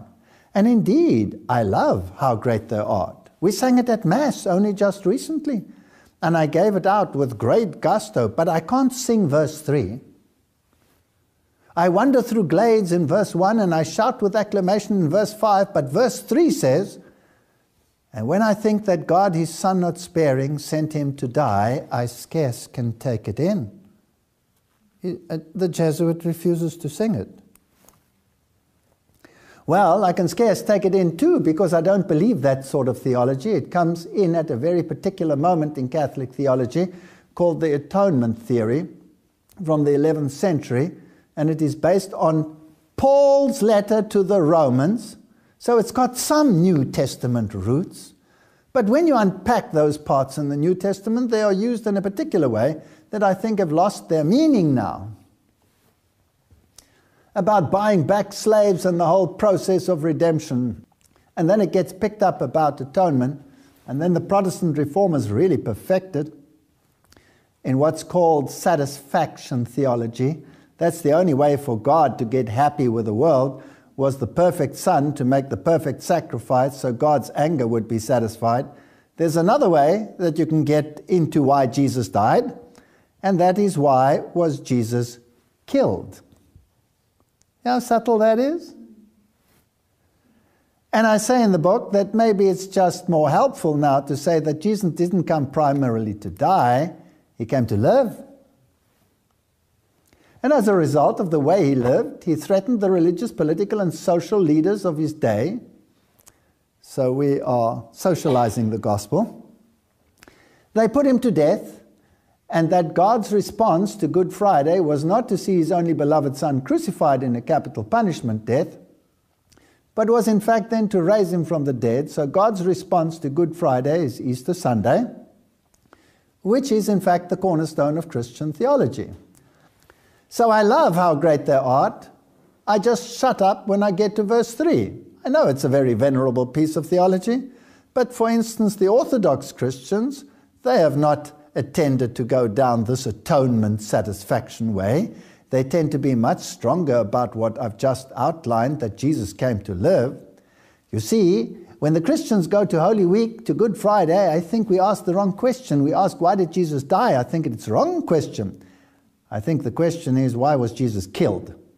And that completely changes Holy Week. So Jesus was murdered. Didn't die for you. There's no atonement. And Paul says so, but let's forget about Paul. Isn't that what he's saying? Let's forget about Paul.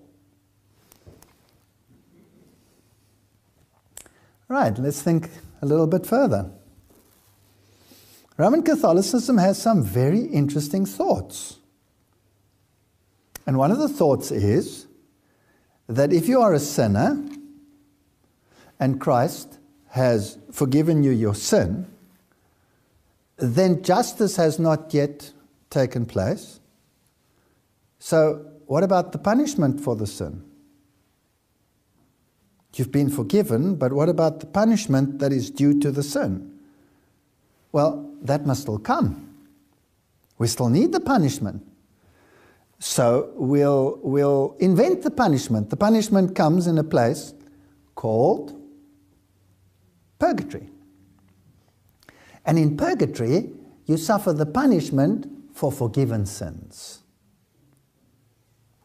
Do you get that?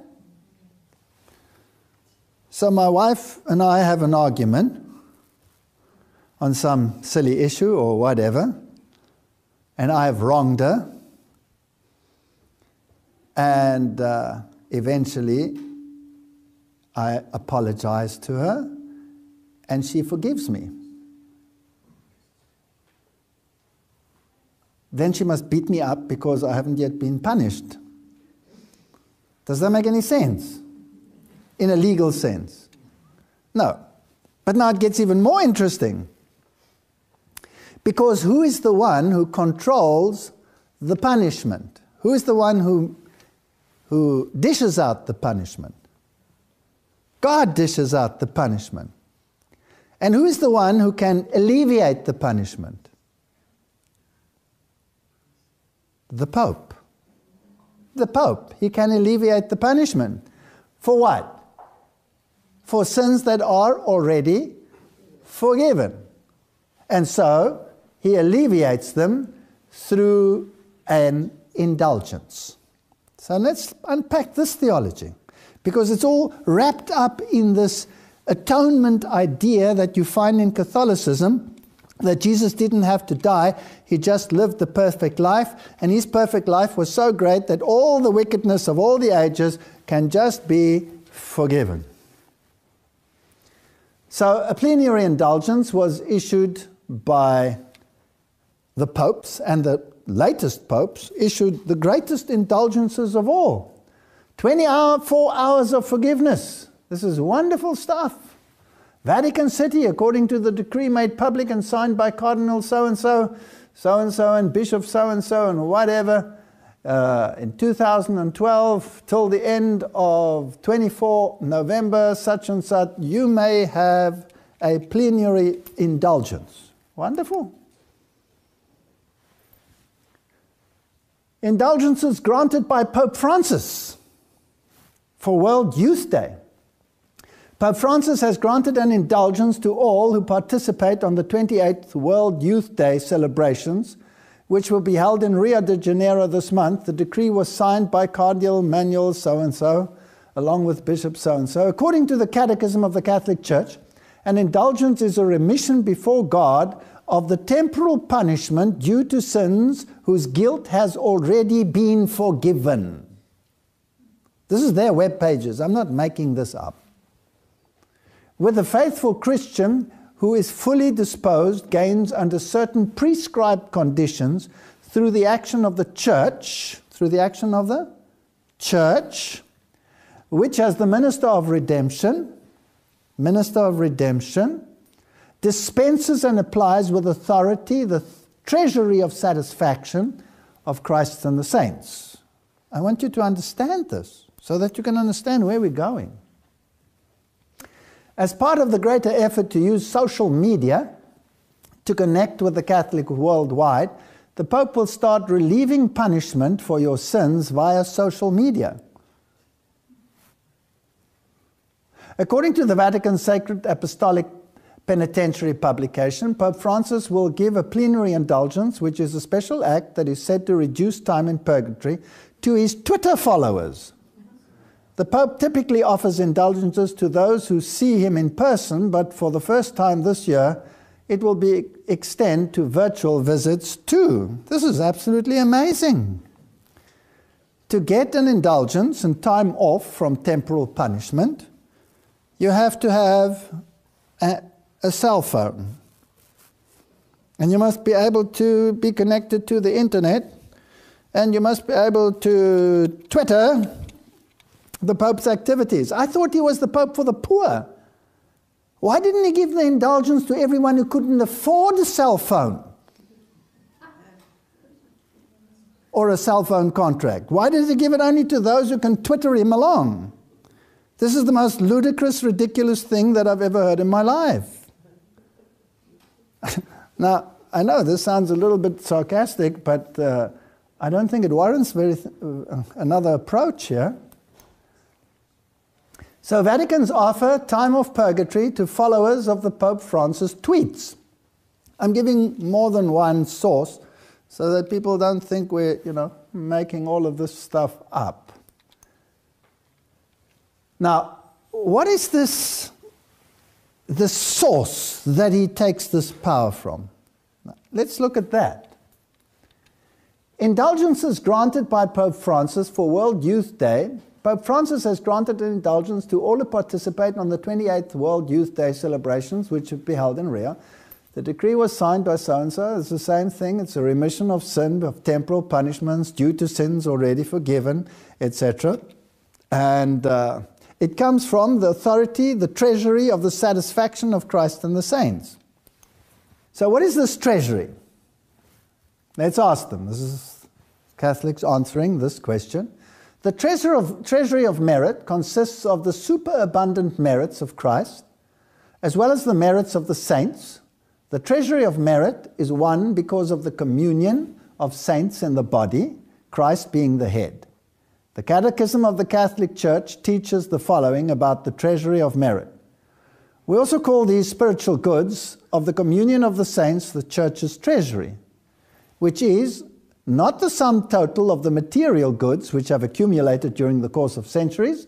On the contrary, the treasury of the Church is the infinite value which can never be exhausted, which Christ's merits have before God. They were offered so that the whole of mankind could be set free from sin and attain communion with the Father. Now there you have the theology, and you must note the theology carefully. It is the merit of his good works which made it possible for us to be redeemed, not his blood. It wasn't necessary for him to die. So it was the merits of his good works. In Christ, the Redeemer himself, the satisfactions and merits of his redemption exist and find their efficacy. This treasury includes as well the prayers and good works of the Blessed Virgin Mary. Aha! So the treasury does not only include the works of Christ, it's also the works of Mary. Now, how big are the works of Mary?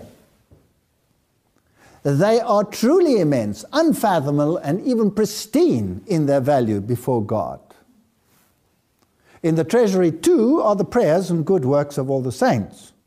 All those who have followed in the footsteps of Christ the Lord, and by his grace have made their lives holy and carried out the mission in the unity of the mystical body. And there's a flaw hidden in that, and I wonder whether you've perceived it. It says, by his grace have made their lives holy. Who's made their lives holy? They have. Who really makes your life holy? He has. You see there's a shift here? The holiness is actually transferred to the individual who in Catholic theology becomes holy. So it's not Christ who imputes and imparts the holiness. He actually makes them holy beings. Merit cannot be transformed, but meritorious acts can make satisfaction for another. This gets very strange. By giving to God a gift of greater value than that which was taken by sin. This is how Christ's own actions in his passion and death made satisfaction for the sins of the whole world. And then we discussed that already. But it is also the way the meritorious acts of the saints can make satisfaction for others, debt of temporal punishment. St. Thomas writes, all the saints intended that whatever they did or suffered for God's sake should be profitable, not only to themselves, but to the whole church. Okay, so this is how the merit is transferred. I have no merit. I'm the little bad boy who smashed my father's car. But fortunately, my little brother has lots of merit. So I can transfer the merit from him to me, or from a saint, or from Mary. And well, let's throw Jesus in there as well. Christ gave the power of keys to St. Peter, by which the magisterium of the church, that's the hierarchy of the Roman Catholic Church, the papacy and the bishops, as Christ authorized representatives in persona Christi, can forgive sins by the merit and satisfaction of Christ's passion through the sacrament of penance. Pope Clement wrote, upon the altar of the cross Christ shed of his blood, not merely a drop, though this would have sufficed by reason of the union with the Word to redeem the whole human race, but a copious torrent, thereby laying up an infinite treasure for mankind. This treasure he neither wrapped up in a napkin nor hid in a field, but entrusted to the blessed Peter. Fascinating.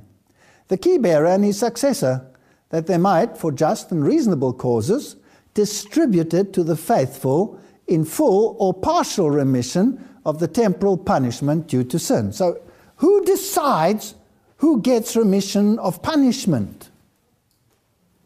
The Pope. You better get yourself a cell phone and start twittering. And everybody else, it's not a just enough cause.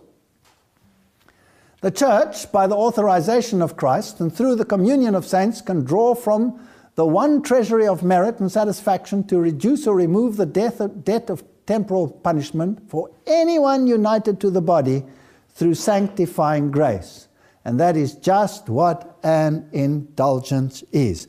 Who is the one who is the merciful one here? The Pope. He's the merciful one. And who's the one who brings the punishment upon you? God. So the Pope is more merciful than Jesus. Isn't that wonderful?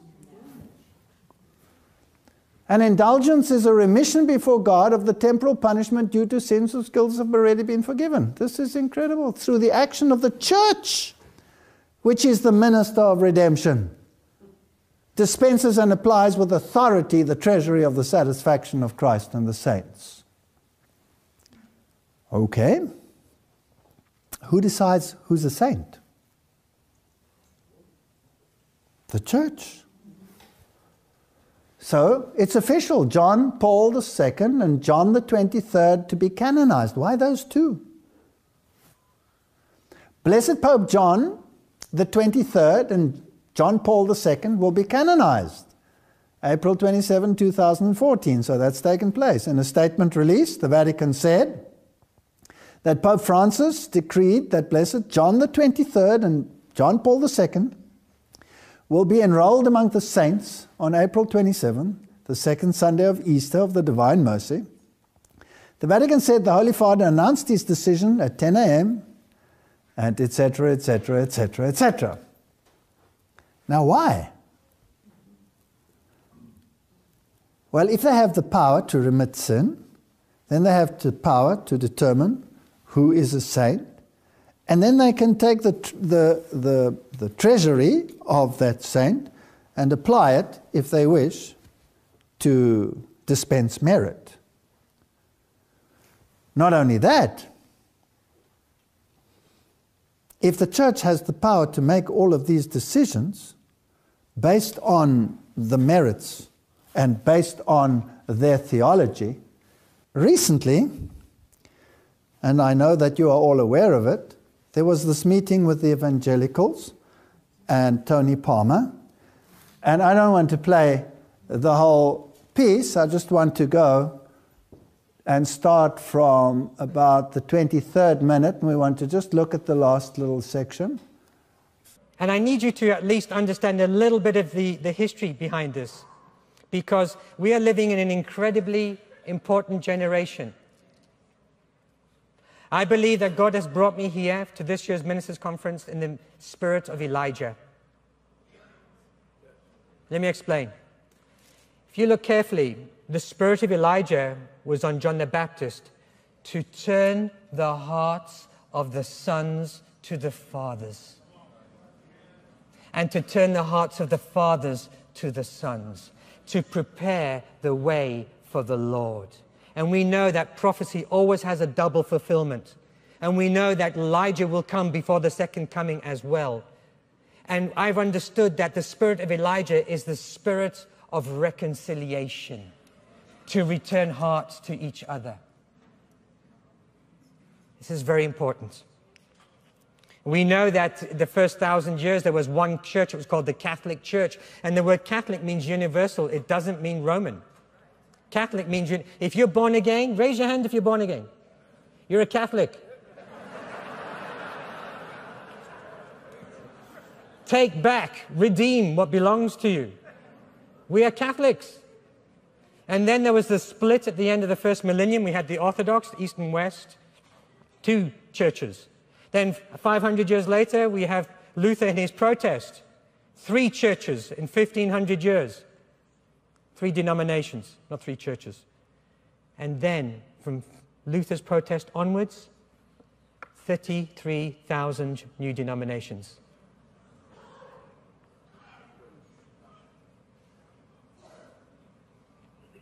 I've come to understand that diversity is divine. It's division that's diabolic.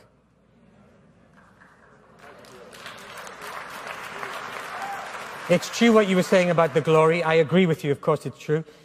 The glory that the Father had, he gave to Jesus. The glory was the presence of God. What is the charismatic renewal? It's when we experience the presence of God. And he said, and I give them the glory, pragmatic reason, so that they may be one. It's the glory that glues us together, not the doctrines. It's the glory. If you accept that Christ is living in me, and the presence of God is in me, and the presence of God is in you, that's all we need.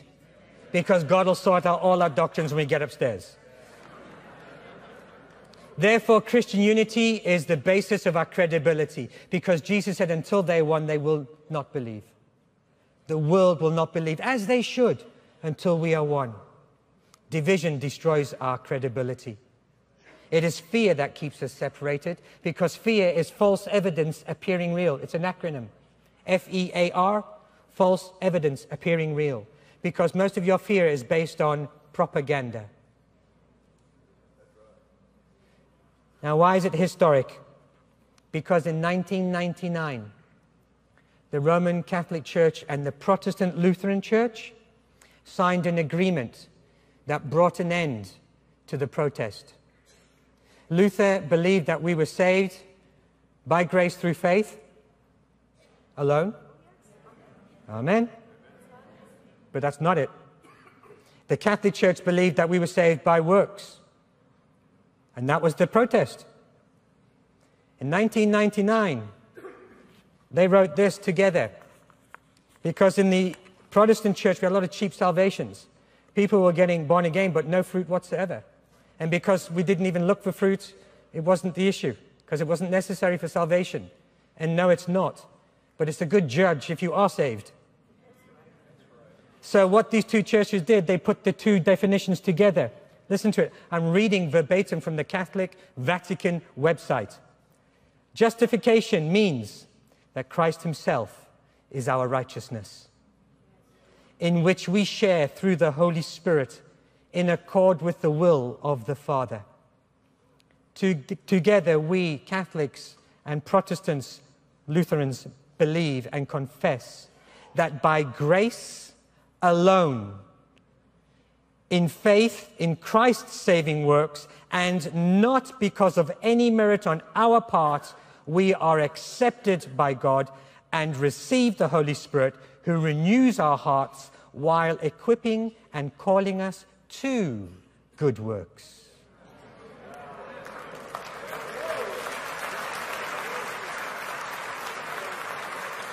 This brought an end to the protest of Luther. Brothers and sisters, Luther's protest is over. Is yours? Good. Doctrines are not important. God will sort out the doctrines when we get upstairs. Put the doctrines aside. Then he read the joint declaration. After what we've discussed already, did you pick up a flaw? How were we justified? Through the blood or through the good works of Christ? Through his merit, his good works. So here is a serious issue already. But let us look at it in some detail because it's important. Because Christianity is at a crossroads. And Christianity is about to sell its birthright for a pot of potash. The Roman Catholic Lutheran Joint Declaration on the Doctrine of Justification is a denial of the gospel and the righteousness of Christ. And the man I'm quoting here is not an Adventist. He's an ex-Roman Catholic priest, Richard M. Bennett. And I thought I would quote him because he's very acquainted with Catholic doctrine, of course, being a Catholic priest. And he has turned his back on it for very specific reasons. So it's good to look at his reasoning and see where it leads us. So he spent 21 years as a Roman Catholic priest in Trinidad. He formally left the Roman Catholic Church and its priesthood. His website is the Berean Beacon, etc. JD, the Joint Declaration, is the result of 30 years of Lutheran Roman Catholic dialogue. This fact alone might dissuade many from daring to challenge it. In addition to the first-rate showmanship with which JD has been presented, it appears that there is neither grub nor gnat that has not been strained out of this cleverly worded document and addenda. There are presuppositions upheld in JD itself which are not stated as such in the official common statement. Some of these presuppositions totally negate biblical justification, as for example the idea that justification is by means of the sacrament of baptism. Such a tradition of men is accepted by both parties to the agreement, which in JD states, "We confess together that in baptism, the Holy Spirit unites one with Christ, justifies and truly renews the person. This heresy is in line with the teaching of the Council of Trent." Canon 8. If any shall say that by the said sacrament of the new law grace is not conferred from the work which has been worked, but that faith alone in the divine promise suffices to obtain grace, let him be an anathema. You see, Catholic theology says that grace is transferred to you. Christ's work, his merit, is transferred to you. So you become God. You become a meritorious being. The Bible says it is imputed, which is a judicial act, and it is imparted, which is Christ working within you. It always remains with Christ. The present-day dogma of the Roman Catholic Church upholds this teaching of the Council of Trent and declares that it is infallible. From the 6th session of the Council of Trent, the following curses will still stand, and JD does not contradict them. Canon 9 says, "If anyone shall say that by faith alone the sinner is justified, so as to understand that nothing else is required to cooperate in the attainment of the grace of justification, and that it is in no way necessary that he be prepared and disposed by the action of his own will, let him be an anathema." And Canon 11 says, "If anyone shall say that men are justified either by the sole imputation of the justice of Christ, or by the sole remission of sins to the exclusion of the grace and the charity, which is poured forth in their hearts by the Holy Spirit and remains in them, or even that the grace by which we are justified is only the favor of God, let him be an anathema." So they totally repudiate Protestant doctrine and biblical doctrine. And then he quotes Romans 9. What shall we say then? That the Gentiles which followed not after righteousness have attained to righteousness, even the righteousness which is of faith. So is Paul also an anathema now? But Israel, which followed after the law of righteousness, has not attained to the law of righteousness. Wherefore? Because they sought it not by faith, but as it were by the works of the law, for they stumbled at that stumbling stone. The Bible is quite clear. We cannot be saved by our works. We can only be saved by faith in Christ. Error always cloaks itself in reasonably sounding phrases and often makes use of the scheme of the evil one to twist the scriptures. JD, the Joint Declaration, is replete with Reformation-like language and scripture quotations. A characteristic vagueness and impreciseness permeates the document.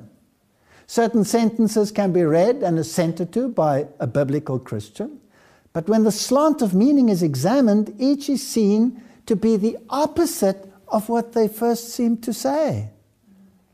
Like when he read this out to that assembly, everybody said amen, but they didn't pick up on the error.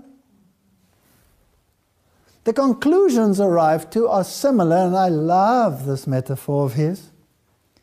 The conclusions arrived at are similar to the deception of Jacob in Genesis chapter 27.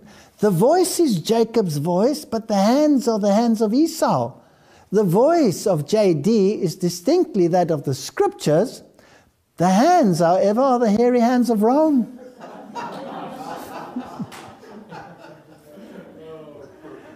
In JD, imputed righteousness is cleverly sidestepped for the old lie of establishing one's own righteousness. In JD, the doctrine of extrinsic or imputed righteousness has been wiped out in favor of the Roman Catholic doctrine of inherent righteousness. Do you understand the difference? Clearly, JD is an attempt to do away with the biblical gospel. Thus, the official common statement 2 reads, "We confess together that God forgives sin by grace and at the same time frees human beings from sin's enslaving power." Justification is forgiveness of sins and being made righteous, through which God imparts the gift of a new life in Christ.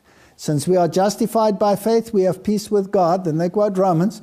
We are called children of God, and that we are, they quote 1 John 3:1, we are truly and inwardly renewed by the action of the Holy Spirit, remaining always dependent on His work in us. Now, there's a huge amount of error in that already, but we'll carry on in a moment. So if anyone is in Christ, there's a new creation. Everything old has passed away. See, everything has become new. The justified do not remain sinners in this sense. This is what they say. Okay, let's read it again. Justification is the forgiveness of sins and being made righteous. Fascinating. We are truly and inwardly renewed by the action of the Holy Spirit, remaining always dependent on His work in us. Now let's unpack that. This is a convoluted mixture of the doctrines of justification and sanctification. Remember, we separated them? Justification is a judicial act of declaring someone righteous and imputing the righteousness of Christ to that person. That's a one-time act.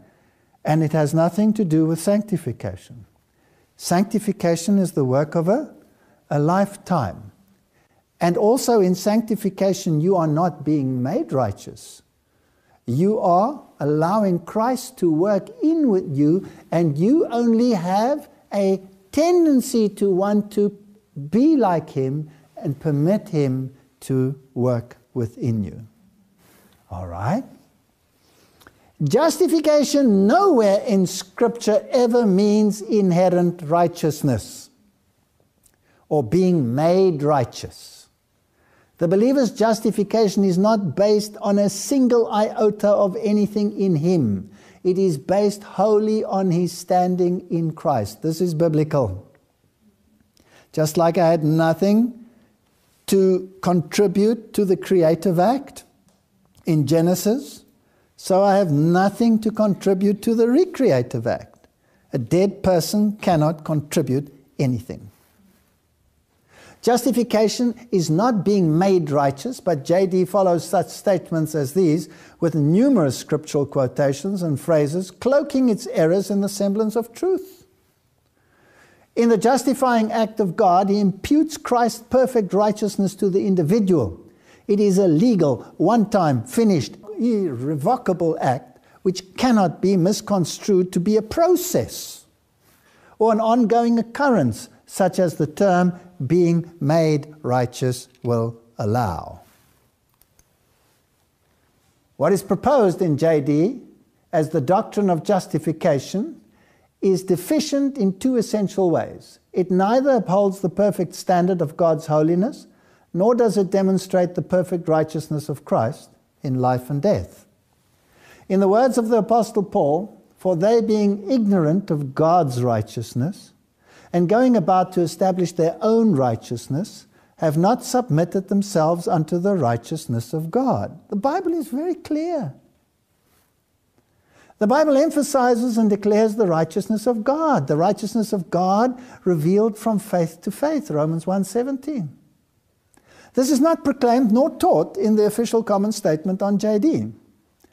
Destitute and sinful human beings need the perfect righteousness of Christ. This is what the Scriptures clearly says is now manifest. But now the righteousness of God without the law is manifest, Romans 3:21.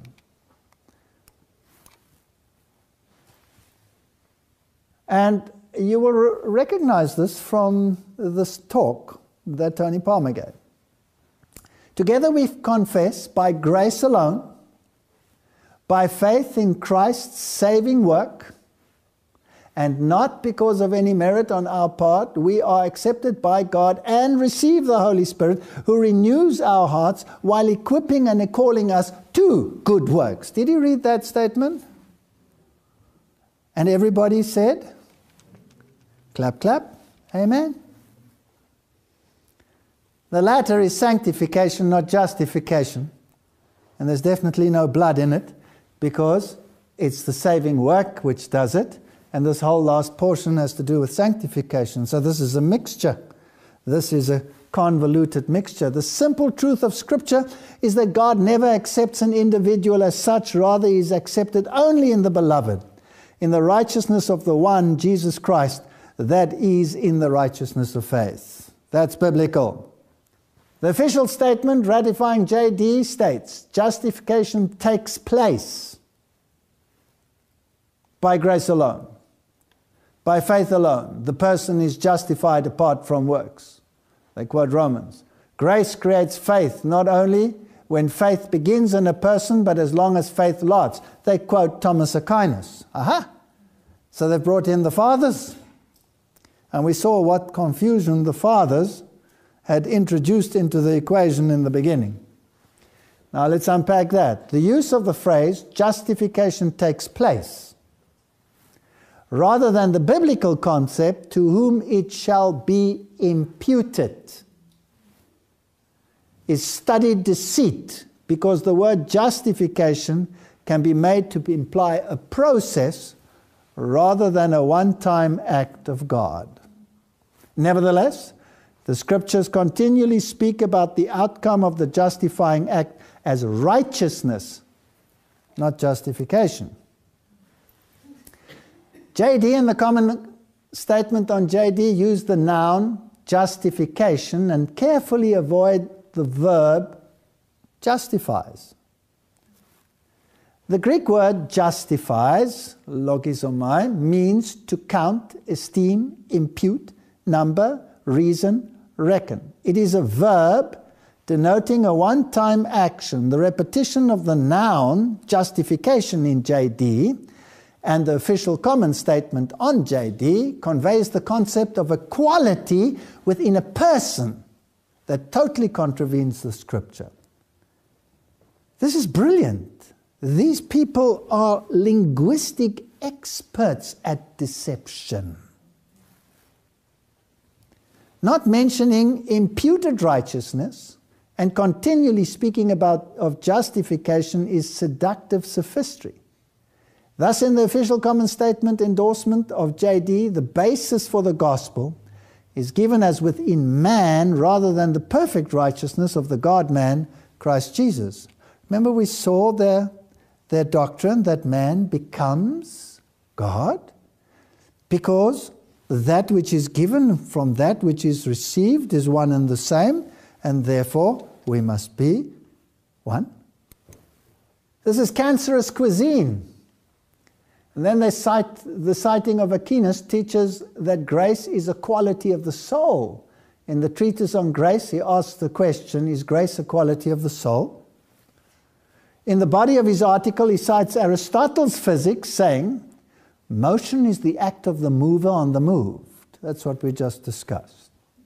Then in reply, he states, grace as a quality is said to act upon the soul, not after the manner of an efficient cause, but after the manner of a formal cause, as whiteness makes a thing white and justice just. So who's made just and who's made righteous? Me. Hello? Did you notice that? I'm not being made righteous. I am declared righteous in the righteousness of Christ.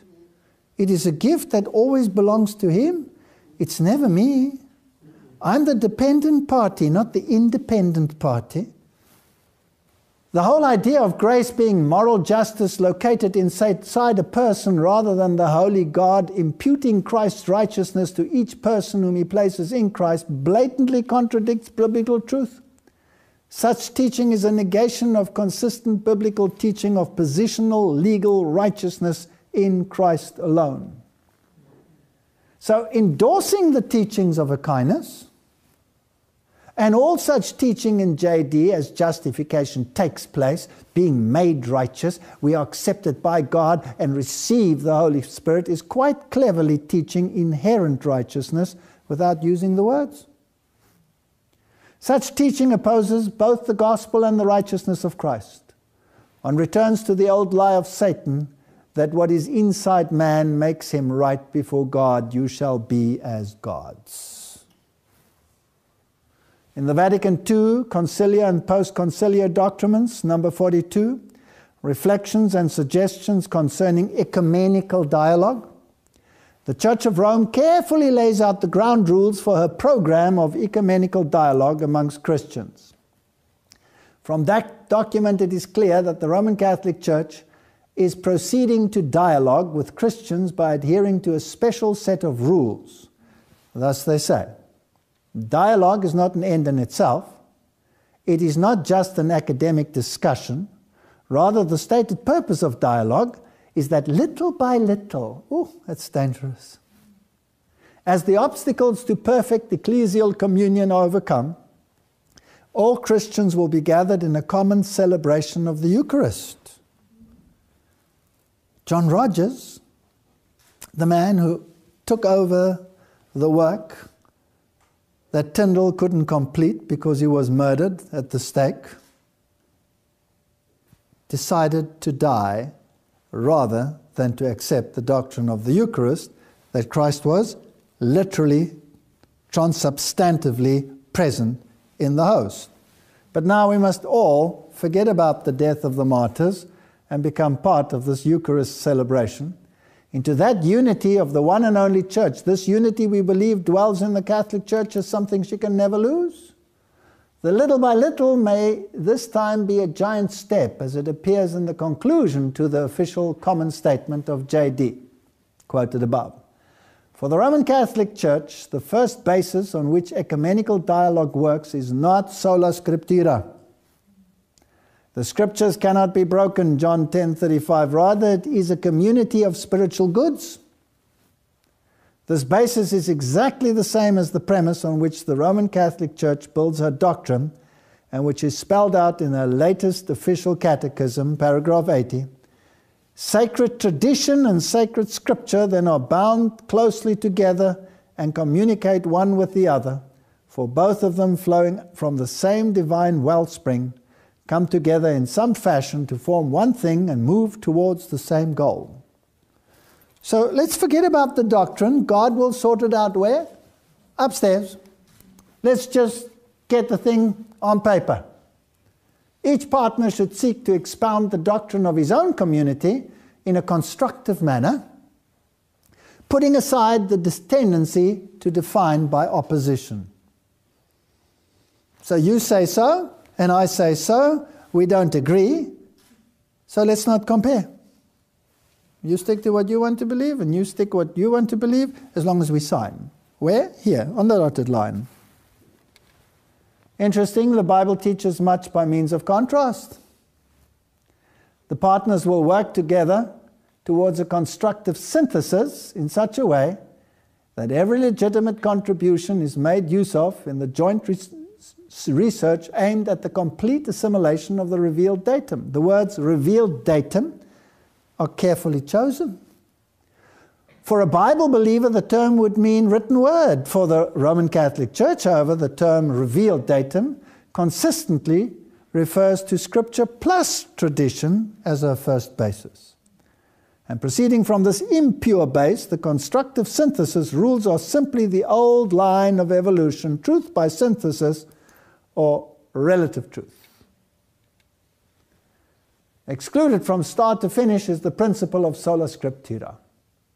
To the Roman Catholic Church, who by so exquisite an application of her rules of engagement has thrust through the Lutherans, the words of the Lord speak directly. You are making the word of God of none effect through your tradition, which ye have delivered. For those who are the Lord's own within the Lutheran churches, the warning of the Lord is clearly given. Hearken unto me now, therefore, O you children, and attend to the words of my mouth. Let not thine heart decline to her ways. Go not astray in her paths, for she has cast down many wounded.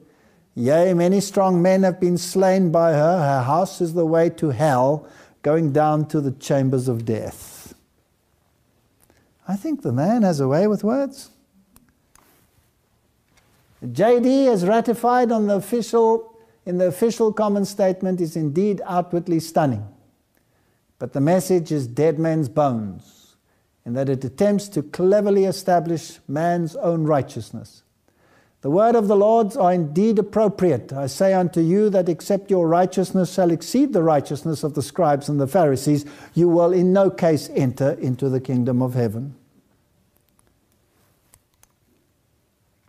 I believe there are people out there who are blowing the trumpet while we are silent.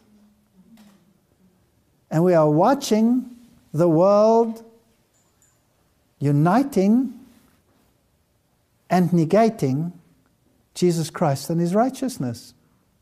And if the third angel's message is righteousness by faith in verity, who should be the ones preaching this message? Shouldn't it be us? Shouldn't it be us? Here's another interesting book, Not by Faith Alone. And this again was a Roman Catholic who became a Protestant, who then again defected and became a Roman Catholic. And then he became an apologist for Roman Catholicism. And Robert A. Singanes, Not by Faith Alone, the Biblical Evidence for the Catholic Doctrine of Justification. Biblical evidence for the Catholic doctrine. And here is a response to his work, and here's another Protestant writer, and he writes in the Journal of the Grace Evangelical Society. So I'm speaking about stones crying out. Let's see how he talks about this book. He says, Robert Sunganis grew up in a Roman Catholic home as a young man. He converted to the Protestant faith, decided to go into the ministry, attended Westminster Theological Seminary, etc., graduated then and for 10 years was a strong proponent of Protestantism and the Reformed theology. Then he converted to Catholicism and is now an apologist for Catholicism. The book opens with a series of endorsements by Roman Catholics. The very first, the most Reverend Fabian Bruskewitz, Bishop of Lincoln, who writes in part, "Faith implies works. We know that the words we long to hear, 'Well done, my good and faithful servant, come and share your master's joy,' will be spoken to those who have done well. Faith alone is not enough. The Protestant Reformation sowed confusion about the biblical theology of faith and good works, and many today rely on this confusion to defend or excuse a failure to live holy lives of the service of goodness." And then he praises Robert Sunganes has systematically addressed the confusion and demonstrated that we have what we have always known, namely the sacred scripture and the Catholic deposit of faith are in complete agreement about justification. I applaud this work and recommend it for all who wish to know how and why the Bible teaches that we are not saved by faith alone. Now, who sowed the confusion? Was it the Protestants, or was it the Catholics who sowed the confusion amongst the Protestants? Martin Luther, when he first studied this issue, was a great proponent of Paul and righteousness by faith. And then he studied the book of James, which tells you that faith without works is dead. And he couldn't reconcile the two, so he called James the epistle of straw. And then at one stage he took off his doctor's hat and he put it down and he told his students, "If you can reconcile Paul and James, I'll give you this doctor's hat." And a lot later, he took his doctor's hat and he put it on his own head. Well, what was he saying? He'd reconciled it. Because it depends on how you look at it. If you believe that James is the antithesis of Paul, well, then you have a divided doctrine. You have a divided Bible. So he thought it through. And if the biblical truth is that we are saved by grace through faith alone, then that is a pillar. If faith without works is dead, then that is a pillar. But this pillar cannot negate that pillar. It can only support the building. Both of them must be right. So in what sense can the second one be right? It can only be right in the sense that if I accept salvation by faith, then good works will be a consequence, but not a means to salvation. Boom! The hat goes back on. They keep separating the two. They keep separating them. Wilkenhen's article, this is the one who's writing against it, and he says, the fact that there are diverse views within the faith alone camp should in no way dissuade people from embracing it. While it is true that the Catholic position has less variance within it, that is not such a good thing. The reason for the agreement is that people within the Church of Rome accept tradition as being on a par with Scripture. God is a rewarder of those who diligently seek Him, Hebrews 11 verse 6. We are to search the Scriptures, not tradition and Scripture, to see if something is true. Each of us should be so committed to Scripture that even if we were the only person on earth who believed it taught justification by faith alone, we would stand firm in that belief. It should not matter to us what percentage of people in Christendom hold the faith alone view. The only thing that matters is what God says. He's got a point. Just because the Christian world today is so confused on this issue, on faith and works, doesn't mean that we should stop speaking about it or just be conciliatory. And who other than Seventh-day Adventists who understand the significance of the law and the significance of grace would be able to give the third angel's message in its fullness? In 2008, in an interview with journalist Emil Hakenes, this is another source, The Jesuit professor Edward Kimmen, the then General Secretary of the Netherlands Bishop Conference, proclaimed that there remains hardly any reason to remain Protestant. And he saw Protestantism as an action group that forgot to dissolve itself, and a group that had not recognized the significance of a global, visible leadership personality such as the Pope. Moreover, he stated that he doubted that the Reformation would still exist after 2017. This is getting to be a very interesting date. The year when Protestantism commemorates its 500th year of existence. And Protestantism, he said, should return to the Mother Church. Okay, so Roman Catholicism thinks, just like Bishop Palmer thought, that Protestantism is over. Religious news services reports that the two sides, Protestantism and Catholicism, have decided to bury the hatchet for the upcoming commemoration of the commencement of the Protestant movement. The Vatican and the Lutheran World Federation released a joint document, From Conflict to Communion, in Geneva on Monday, June 17, 2013, that said, quote, "There's little purpose in dredging up century-old conflicts." In the document, the two churches recognized that in the age of ecumenism and globalization, the celebration requires a new approach, focusing on the reciprocal admission of guilt and on highlighting the progress made by Lutheran Catholic dialogue in the past 50 years. The fact that the struggle for this truth in the 16th century led to the loss of unity in Western Christendom belongs to the dark pages of church history. Excuse me.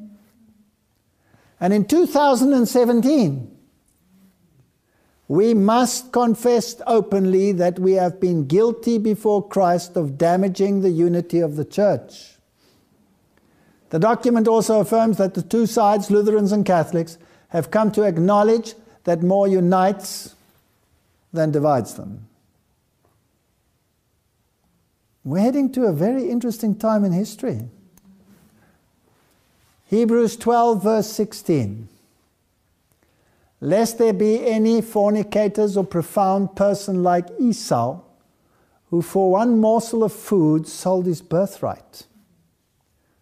For you know that afterwards, when he wanted to inherit the blessing, he was rejected, for he found no place for repentance, though he sought it diligently with tears." Is Protestantism about to sell its birthright?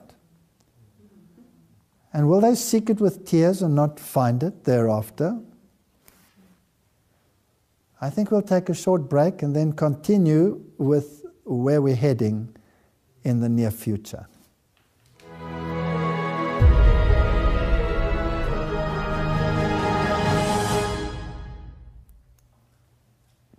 It wasn't long after his speech to the evangelicals that Tony Palmer posted this on his Facebook wall. "I'm on my way to Rome for two highly important meetings. The Pontifical Office for the Promotion of Christian Unity, and B, Pope Francis. We're discussing the variety and breadth of all our feedback from the publication of Pope Francis's video." And then he said there were 800,000 hits on that particular video.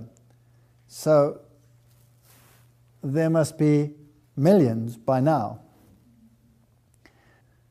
And then on the 4th of the 4th, he said, "Dear friends, thank you for all your prayers and kind comments. Our meetings in Rome were highly fruitful. We spent more than 3 hours with the Pontifical Office for the Promotion of Christian Unity, which included lunch. And then our afternoon with Pope Francis was like being at home with a wise and gracious Father. He gave me the green light to take the next step. The miracle of unity is happening." And then in June 2014, the evangelicals went to meet with the papacy. And Tony Palmer was still alive. And just thereafter, he suffered that tragic motorcycle accident. Televangelists, including Kenneth Copeland and James Robinson, met with the Pope Francis, resulting in the first ever papal high five. This comes from www.charismanews.com. And they state, 2 prominent Fort Worth-based Christian ministers led a delegation of evangelical Christian leaders to Rome to meet privately with Pope Francis. James and Betty Robertson, co-hosts of Life Today's television program, and Kenneth Copeland, co-host of Belieber's Voice of Victory, met the Roman Pontiff at the Vatican on Tuesday. The meeting lasted almost 3 hours and included a private luncheon with Pope Francis. Mr. Robertson told the Fort Worth Star-Telegram this meeting was a miracle. This is something God has done. God wants his arms around the world. He wants Christians to put his arms around the world by working together. Aware that the meeting with the Pope will be troublesome amongst staunch Protestants, Mr. Robertson said he and others visiting evangelical Christian leaders talked about diversity and their belief that Roman Catholics and Protestants could work together without compromising their beliefs. The world is suffering, said Robinson. We as Christians have too much love to share without fighting one another. Isn't that interesting? And then Pope Francis, at a rally in the stadium before the Roman Catholic charismatics, invites them to Vatican 2017. Francis also said Catholic charismatics have a special role to play in healing divisions amongst Christians by exercising spiritual ecumenism. Fascinating term. Spiritual ecumenism. Or praying with members of other Christian churches and communities who share a belief in Jesus as Lord. And here he is at the rally. And finally, Pope Francis invited the crowd, which included charismatics from 55 countries, to come to St. Peter's Square for Pentecost in 2017 to celebrate the 50th anniversary of the movement. The Catholic Charismatic movement began during a retreat in 1967 with students and staff from the Kesner University in Pittsburgh. So here you have a Jubilee feast. And he says, 2017, let's get together. And they're expecting a spiritual ecumenism. He said, quote, I expect all of you charismatics from around the world to celebrate your great Jubilee with the Pope at Pentecost 2017 in St. Peter's Square.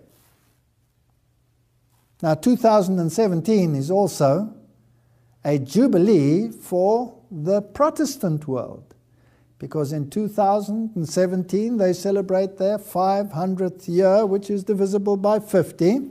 So they have a Jubilee. It's a Jubilee of Jubilees, and they said that they want to bury the hatchet, remember? And apologize for the division of the church. Rabbi Judah ben Samuel, in the year 1217, gave a prophecy of the beginning of the end time, which would begin in the year 2017. 1217, he prophesied that the Ottoman Turks would rule over the holy city of Jerusalem for 8 jubilees, a period of 400 years. This was fulfilled in the year 1517, when the Ottoman Turks seized control of the city of Jerusalem, ending in the year 1917, exactly 400 years. So the Jews are expecting a mega jubilee in 2017.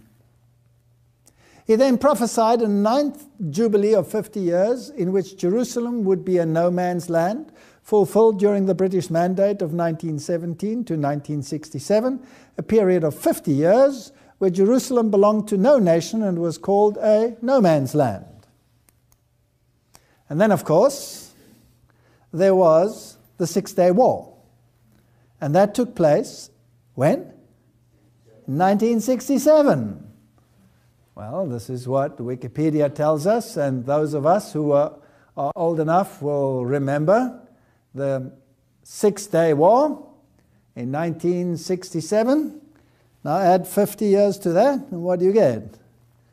2017.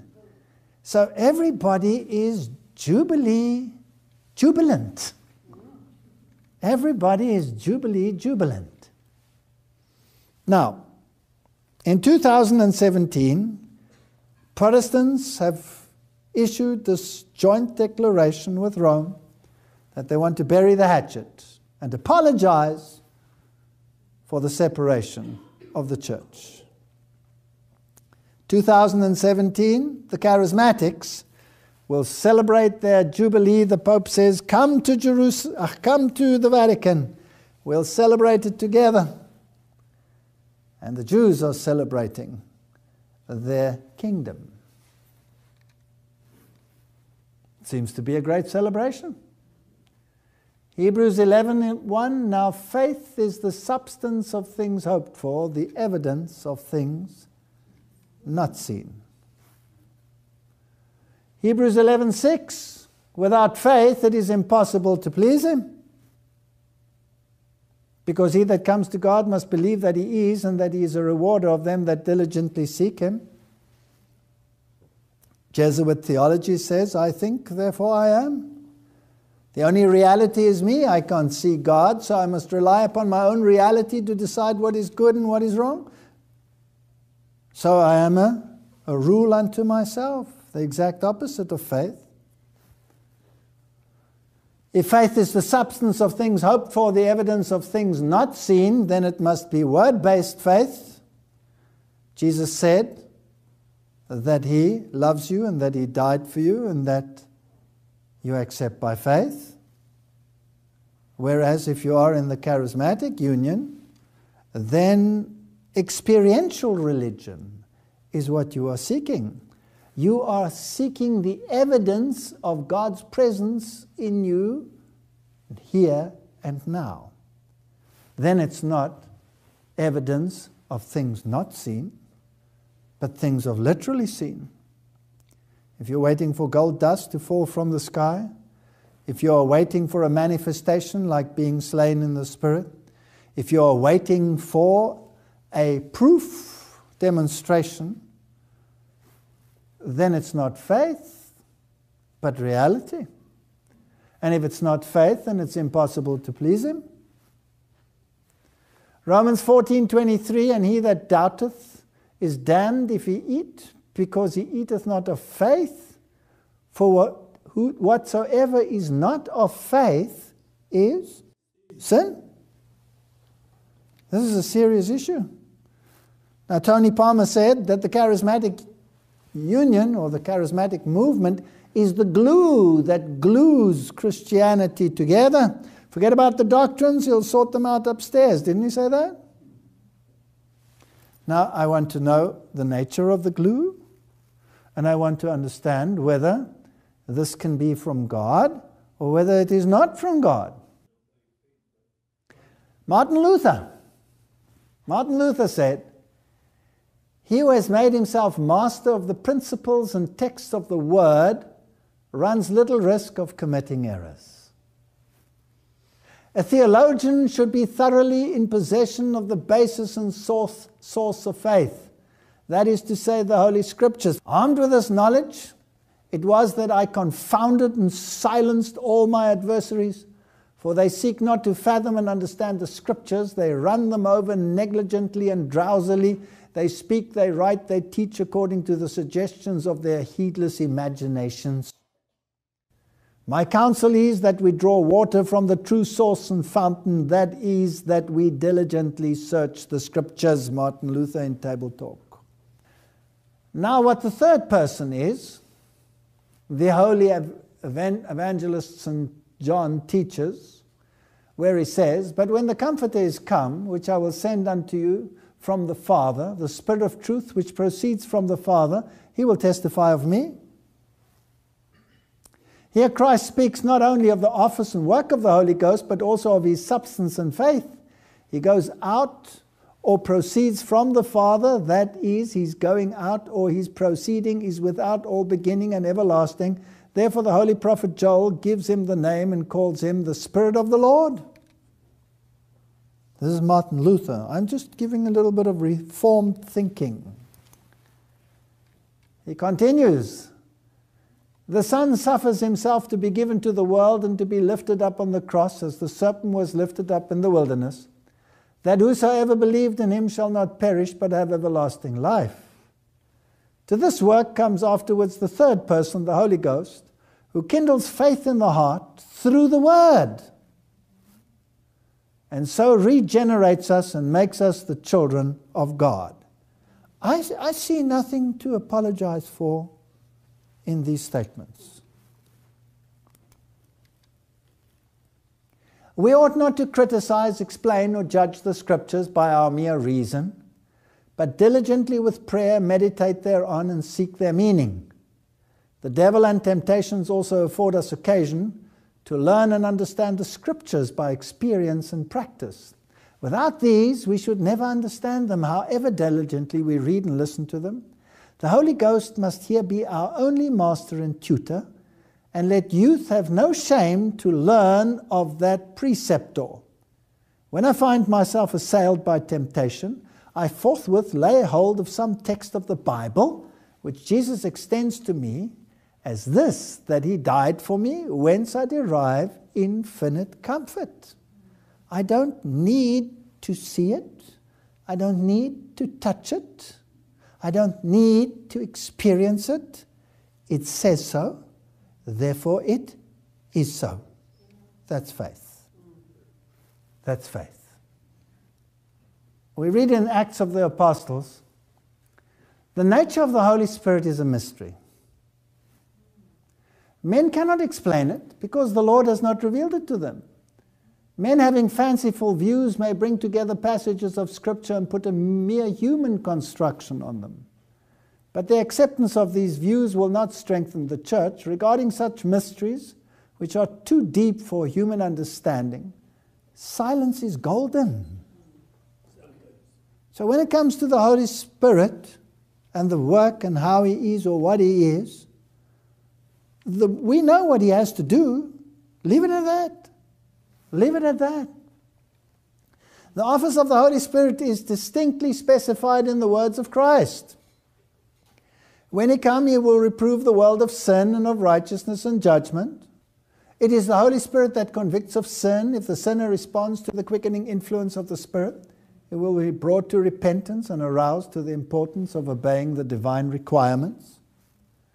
To the repentant sinner, hungering and thirsting for righteousness, the Holy Spirit reveals the Lamb of God that takes away the sins of the world. He will receive of mine and shall show it unto you, Christ said. He shall teach you all things and bring all things to your remembrance whatsoever I have said unto you. John 16:14-26. So this is the office of the Holy Spirit. We are told what he will do, and that should suffice.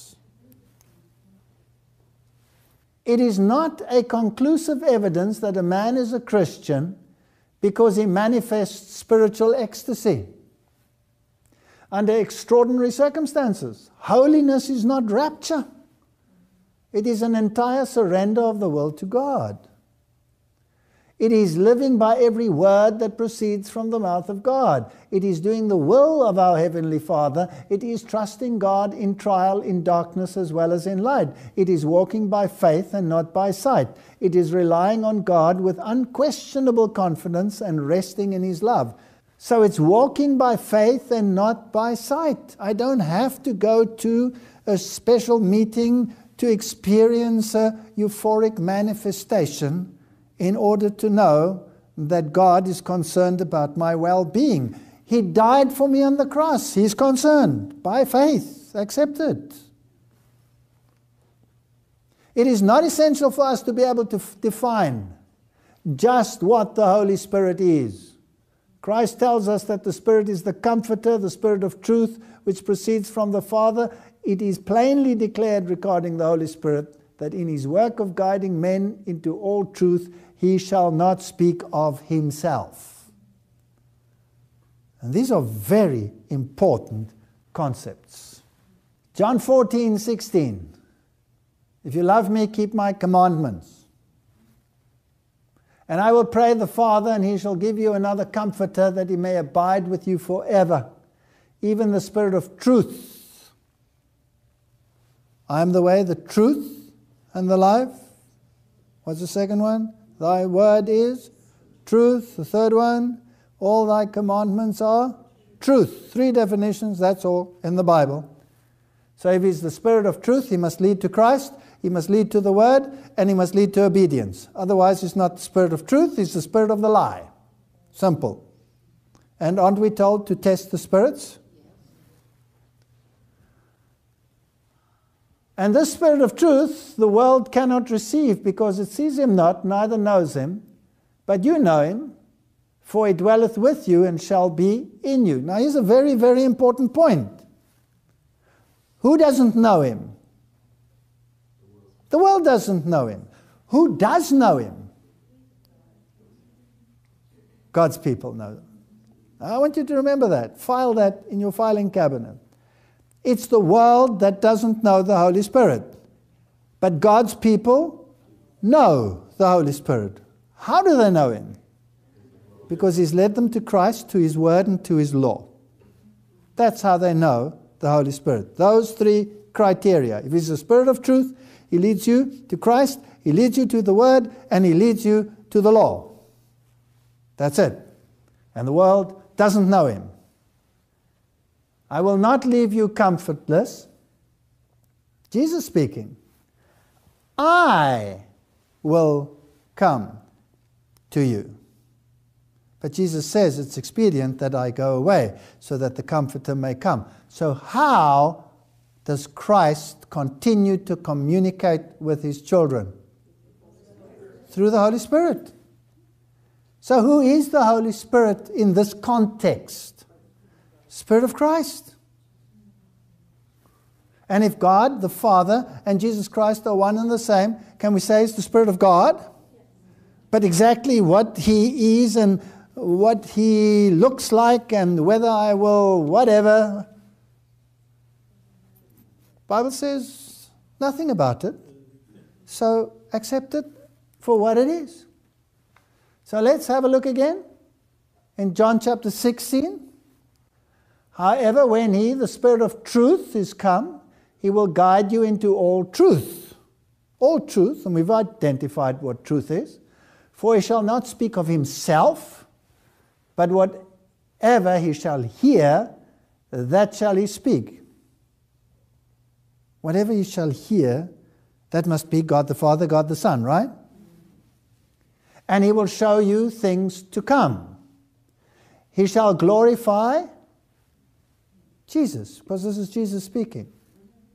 For he shall receive of mine and shall show it unto you. So whose words will the Spirit speak? The words of Jesus. Now this is all very important. This is very important. But when the Comforter is come, whom I will send unto you from the Father, even the Spirit of truth, which proceeds from the Father, he shall testify of me. That is the work of the Holy Spirit. Christ says, speaking of the Comforter, he shall not speak of himself, he shall testify of me, he shall glorify me. How little has Christ been preached? The laborers have presented theories, plenty of them, but little of Christ and his love. As the Savior came to glorify the Father by the demonstration of his love, so the Spirit came to glorify Christ by revealing to the world the riches of his love and grace. Is that in harmony with Scripture? If the Holy Spirit dwells in us, our work will testify to the fact we shall lift up Jesus. Not one can afford to be silent now. The burden of the work is to present Christ to the world. All who venture to have their own way, who do not join the angels who are sent from heaven with a message to fill the whole earth with its glory, will be passed by. The work will go forward to victory without them, and they will have no part in its triumph. So when we preach the three angels' messages, including the warning against the mark of the beast, it means that you must accept by faith the righteousness of Christ, which will be manifest in good works, including keeping the commandments of God, and the Sabbath will be the pivotal relationship law in that issue. That's what it means. And salvation is only through the Creator and the Redeemer, and that's Jesus Christ, who created all things by Jesus Christ. John 16:8 says, and when he comes, he will reprove the world of sin and righteousness and judgment. Now, the Protestant world long ago, through Robert Schuller, said there's nothing worse than speaking about people's sin. We must forget about it. So he's saying that the work of the Holy Spirit is not important. It's a very strange doctrine indeed. Sin, righteousness, and judgment. The Comforter, which is the Holy Ghost, whom the Father will send in my name, he shall teach you all things and bring all things to your remembrance whatsoever I have said unto you. You cannot remember anything if you don't read the Word. He won't pour information and lead you apart from His Word. He will always work through the Word. And we, Acts 5:32, are His witnesses of these things, and so also is the Holy Ghost, whom God has given to them that obey Him. So obedience is a criterion. Now let's look at the charismatic movement in that sense. This movement fames itself in speaking in tongues. The definition of speaking in tongues we find in Acts chapter 2, where they spoke in their mother tongue, 17 languages listed, and they received the gift of communicating the gospel in different languages, and the Gentiles received this gift as they did. Today, we have the manifestation of a gift where the mind is excluded and a feeling and a nonsensical utterance is expressed.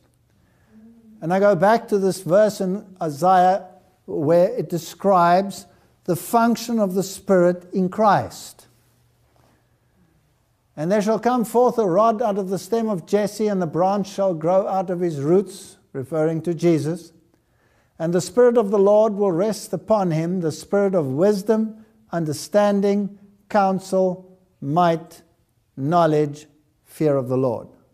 That's the function of the Holy Spirit. And if I go to Corinthians, where Paul addresses this issue in the Corinthian church, and you must remember that the Corinthians were not exactly exemplary at that stage, and 1 Corinthians is a rebuke to their doctrines, and it's written in an antithetical parallelism.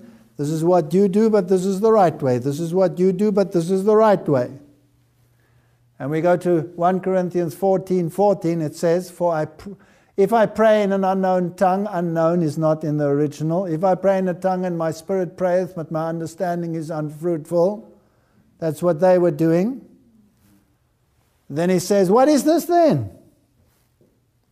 I will pray with the Spirit, and I will pray with my understanding also. God will never bypass your cognitive function. Never. He didn't give you the gift of understanding. He didn't give you a gift of choice to bypass it. And when he was lifted up and he was dying on a cross, he did it because he honored your freedom of choice. So, if I pray, I will pray with the Spirit, but I'll pray with my understanding also. I'm not going to bypass my brain. And I will sing with the Spirit, and I will sing with my understanding also. I'm not going to sing brainless stuff that means nothing to me and puts me in a euphoric state. I want to know what I'm singing. I want to know what I'm doing. So beware of anything that is repetitive or chantive or based on syncopated rhythm or whatever. Never, ever allow the mind to be bypassed. Music must be worshipful. Music must be melodious. It must be harmonious. That cuts out a whole spectrum of things. That cuts out all rock music, all heavy metal, all rap, because it's none of those things. And it's harmony that's the intelligent side of music. And therefore, it must be incorporated in worshipful music. And it must be something that you can use your mind and apply your mind to. It mustn't be repetitive, garbled information. So now let's have a look at this in connection with the Catholic charismatic movement, where Tony Palmer said that being an evangelical and being invited into this movement, he found no difference because the manifestations were identical. And based on the manifestations which were identical, he assumed that they were perfectly in order with God. But then he should have gone a step further, and he said you find the same manifestation in Hinduism, you find the same manifestations in shamanism, you find the same manifestations in voodooism. Are they all acceptable? The Second Vatican Council and the Charismatic Renewal on the 25th of January 1959, only 2 months after his election as Pope, John the 23rd surprised the world with announcing this great Second Vatican Council. And what was it about? The possibility to contribute more efficaciously to the solution of the problems of the modern world. The joyful echo brought about by its announcement, as well as the lively interest on part of non-Catholics and even non-Christians, proved in the most eloquent manner the historical importance of the event, which has not escaped anyone. So now he's been canonized because of this work. It's such an important work, bringing them all together again, that he is now a saint.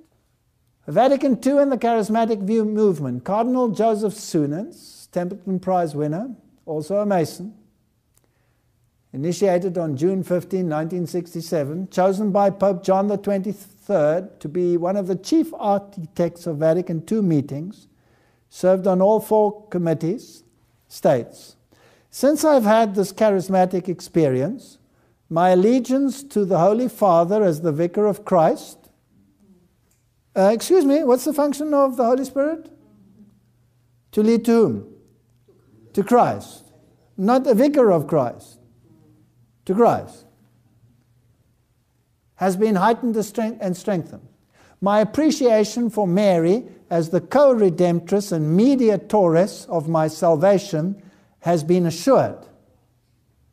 The Bible says there is one mediator between man and God, the man Christ Jesus. We have an advocate with the Father, the man Christ Jesus. Now we have Mary here. Now if the function of the Holy Spirit is to lead to Christ, but his experience in Mary as his mediator and advocate has been increased, is it the Holy Spirit or is it another spirit? Must be another spirit. My appreciation of the Mass as the sacrifice of Christ has now been heightened. The Bible says, by one sacrifice he has forever made perfect. Here you have another sacrifice. Is the sacrifice of Christ insufficient so that you would have a repetitive sacrifice here in the form of the Mass? Now, if the Holy Spirit leads to truth, which is the Word, then what is this? This must be another spirit. And this is the charismatic movement of the Roman Catholic Church. Vatican II says about the charisms, it is not only through the sacraments and church ministries that the Holy Spirit sanctifies and leads the people of God. Excuse me, where in the Bible does it tell you that you have to perform a particular ritual in order to be sanctified, like a sacrament? Nowhere. So here's another Spirit giving you another path, whereas the Bible says there's no other way except through Christ Jesus. Here is a works-based criterion. Okay. He distributes special graces amongst the faithful of every rank. The manifestation of the Spirit is given to everyone for profit. I quote the Bible. These charismatic gifts, whether they be the most outstanding or the more simple and widely diffused, are to be received with thanksgiving and consolation, for they are exceedingly suitable and useful for the needs of the church. What does the Holy Spirit do again? He leads you to the Word. He leads you to Jesus. He leads you to obedience to the commandments. But here, He satisfies the needs of the church and not the sole needs of the seeker for truth. John Paul II in the Charismatic Renewal, while speaking to 500,000 of Pentecostal Catholics, he said, "Open yourselves docilely to the gifts of the Spirit. Accept gratefully and obediently the charisms which the Spirit never ceases to bestow on us." All right? Is that biblical? Doesn't the Bible say test the spirits? This one says, no, whatever the Spirit's going to give you, accept it docilely. Don't question it. Just take it. It's not biblical. And then he prayed, "Come, Holy Spirit, come and renew the face of the earth." Who is he addressing? He's addressing the Holy Spirit. Come with your 7 gifts. Come, Spirit of life, Spirit of communion and love. The church and the world need you. Come, Holy Spirit, make ever more fruitful the charisms you have bestowed on us. Give new strength and missionary zeal to these sons and daughters of yours who have gathered here. Open their hearts, renew their Christian commitment to the world, make them courageous messengers of the gospel, witnesses to the risen Jesus Christ. There are some nice words in there. The Redeemer and Savior of man, strengthen their love and their fidelity to the church. And then he stated boldly the movements of the hope of the church. And Ratzinger said the same thing. And then in 2006, Benedict was present at this vigil of Pentecost. The unknown God. Excuse me, didn't the Bible say the only ones who don't know Him are whom? The world. But the ones who do know Him are the people of God. Isn't that correct? So the Holy Spirit should never be an unknown God.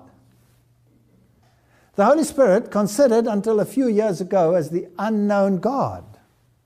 By whom? So are they admitting that they never knew Him?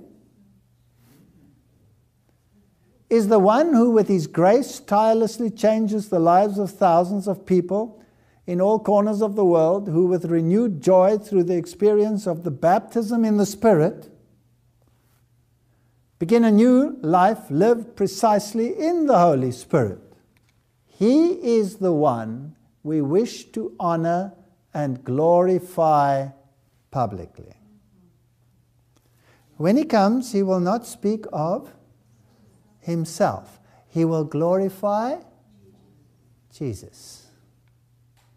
Here's another Spirit. He's being addressed directly, and He is the one they wish to glorify publicly. Now, this is really phenomenal. You see, the Bible says nobody comes to the Father except by Jesus. So the devil doesn't mind if the new Israel movement in the world negates Jesus and it comes to the Father directly. That's fine. I mean, the other religions too do that. Don't the Jews do it? Don't they go directly to the Father because they negate the Son? That's fine. And now we have another movement which goes directly to the Spirit, who again is being sidelined. Jesus. And they are knocking on 2 doors Father door, Spirit door, but there's only one door that gives access to both. And that's Jesus. And if you want to know what the Father is like, you have to look at Jesus. If you want to understand the character of the Godhead, you have to go through Jesus. You have to understand Jesus. So this is a new religion. So this is the one we wish to honor, glorify publicly, responding to the appeal that both John Paul II as well as Benedict made to the Catholic charismatic renewal and the whole church, to spread the culture of Pentecost, the action of the Holy Spirit in the life of the church and in each of the faithful, the director added. This celebration, which will include moments of prayer, now you must listen to this carefully, this is the Catholic speaking, listening, witnessing an invocation of the Spirit, will end with the celebration of prayer, a music concert and a dance, which will be presented as prayer by artists of different countries, and all to give glory to the Holy Spirit and to thank Him for all He does every day in our lives. And Tony Palmer said that the manifestations there were exactly the same as in the evangelical world, so there's no reason why we cannot become one. No reason. And the pontifical household preacher, Father Tom Forrest, one of the initiators of the charismatic experience, will speak on grace and the power of the Holy Spirit during the celebration in Marina. So the glue is at work, but the glue, according to the definition of the Bible, is not from God. It cannot be, because it does the opposite work of that which is described in the Word. So the next step would be to unite the entire world, religious systems. If we can unite the Christian system, then all we have to do is unite the Christian system with all the other systems of the world, and then the entire world will have negated Jesus Christ. The entire world. So Pope calls for all religions to unite. And he made this call in March 21, on March 21, 2013. He urged members of all religions and those belonging to no church to unite to defend justice, peace, and the environment. There's no gospel there. And not allow the value of a person to be reduced to what he produces and what he consumes. All right, so he's talking to Orthodox, Anglicans, Lutherans, Methodists, Jews, Muslims, Buddhists, Hindus, and asking them to unite. And just a brief while after that public announcement that all the world's religions must unite, 18 September 2014, the World Alliance of Religions for Peace Summit was held in Seoul, Korea. We are one. Fascinating.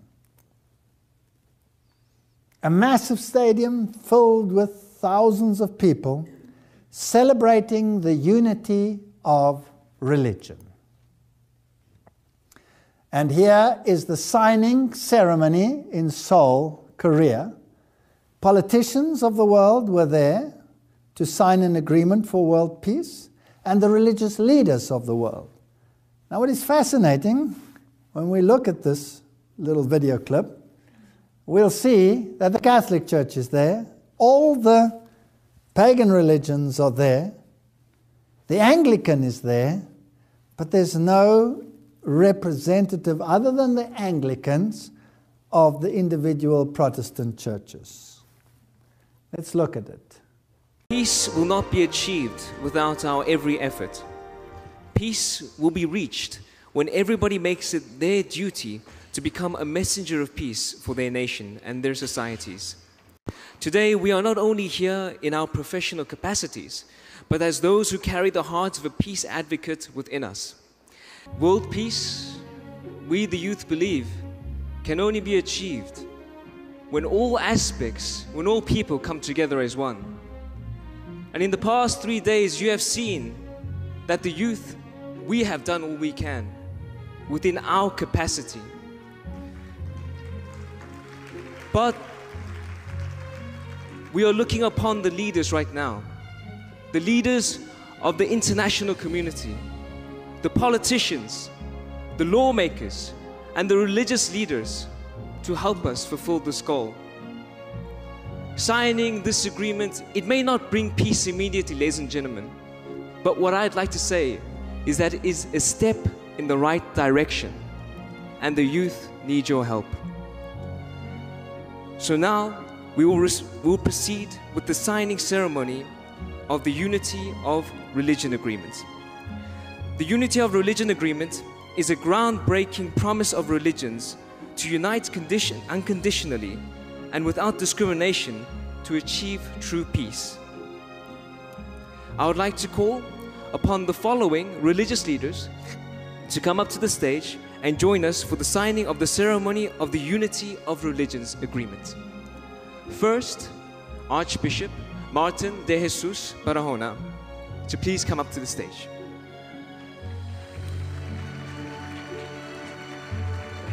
Also, a representative of Holiness Sharukirti Panditak Haryavari Aswam Swati Shri Bataraka to come to the stage.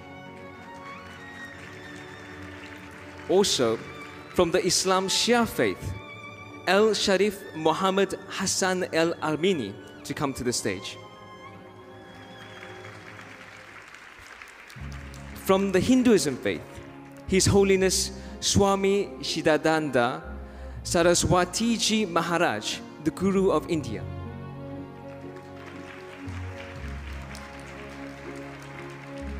From the faith of Buddhism, Representative Dr. Ashin Nyanisara, founder of the Sidaku Buddha Vihara. Would you please make your way to the stage? From the Catholic Church, Archbishop Antonio Ledesma from the Philippines.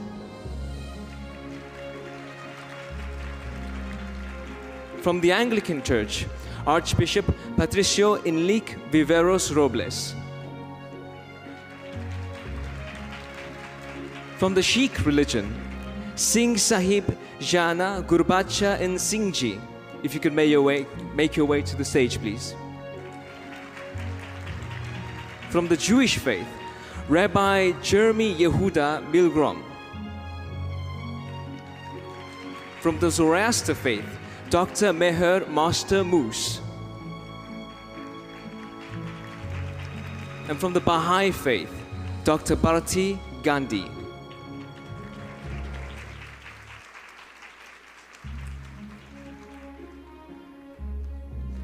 At this time, we would also like to call upon the host of the World Alliance of Religions Peace Summit. Firstly, Mr. Man Hee Lee, the chairman of HWPL, and also Ms. Nam Hee Kim, the president of IWPG. Let's give them a great applause.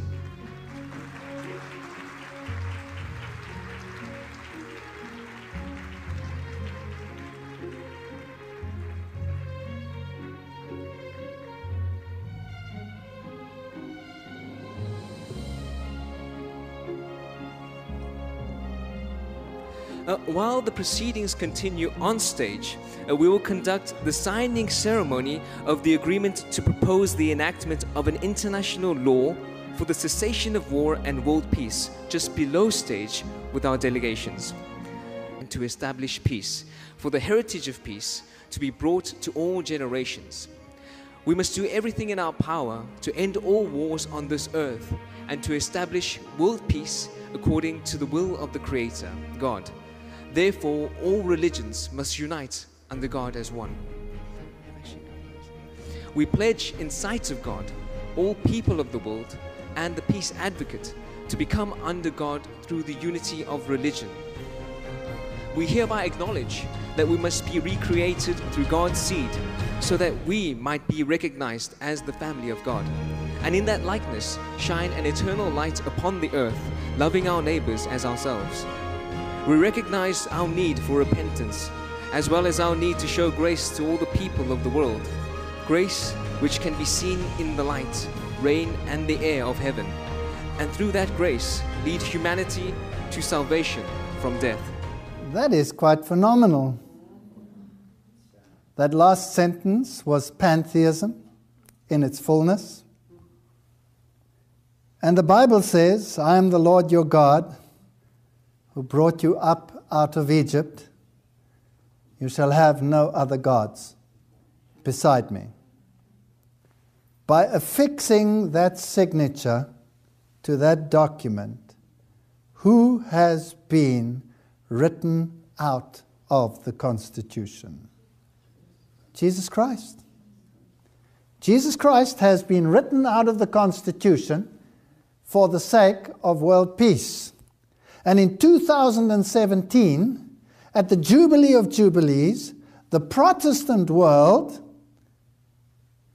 will perhaps officially apologize for the Reformation and join the unity of religion to say, we have no other king save Caesar. Ezekiel 7:25, destruction cometh, and they seek peace, and there shall be none.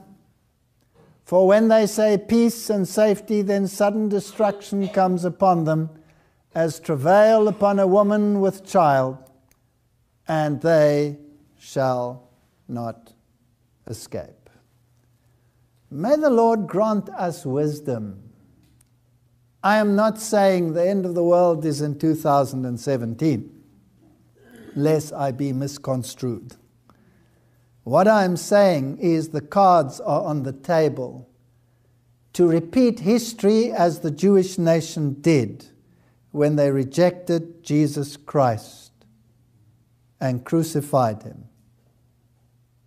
And they thought they were doing it for peace, and they got sudden destruction.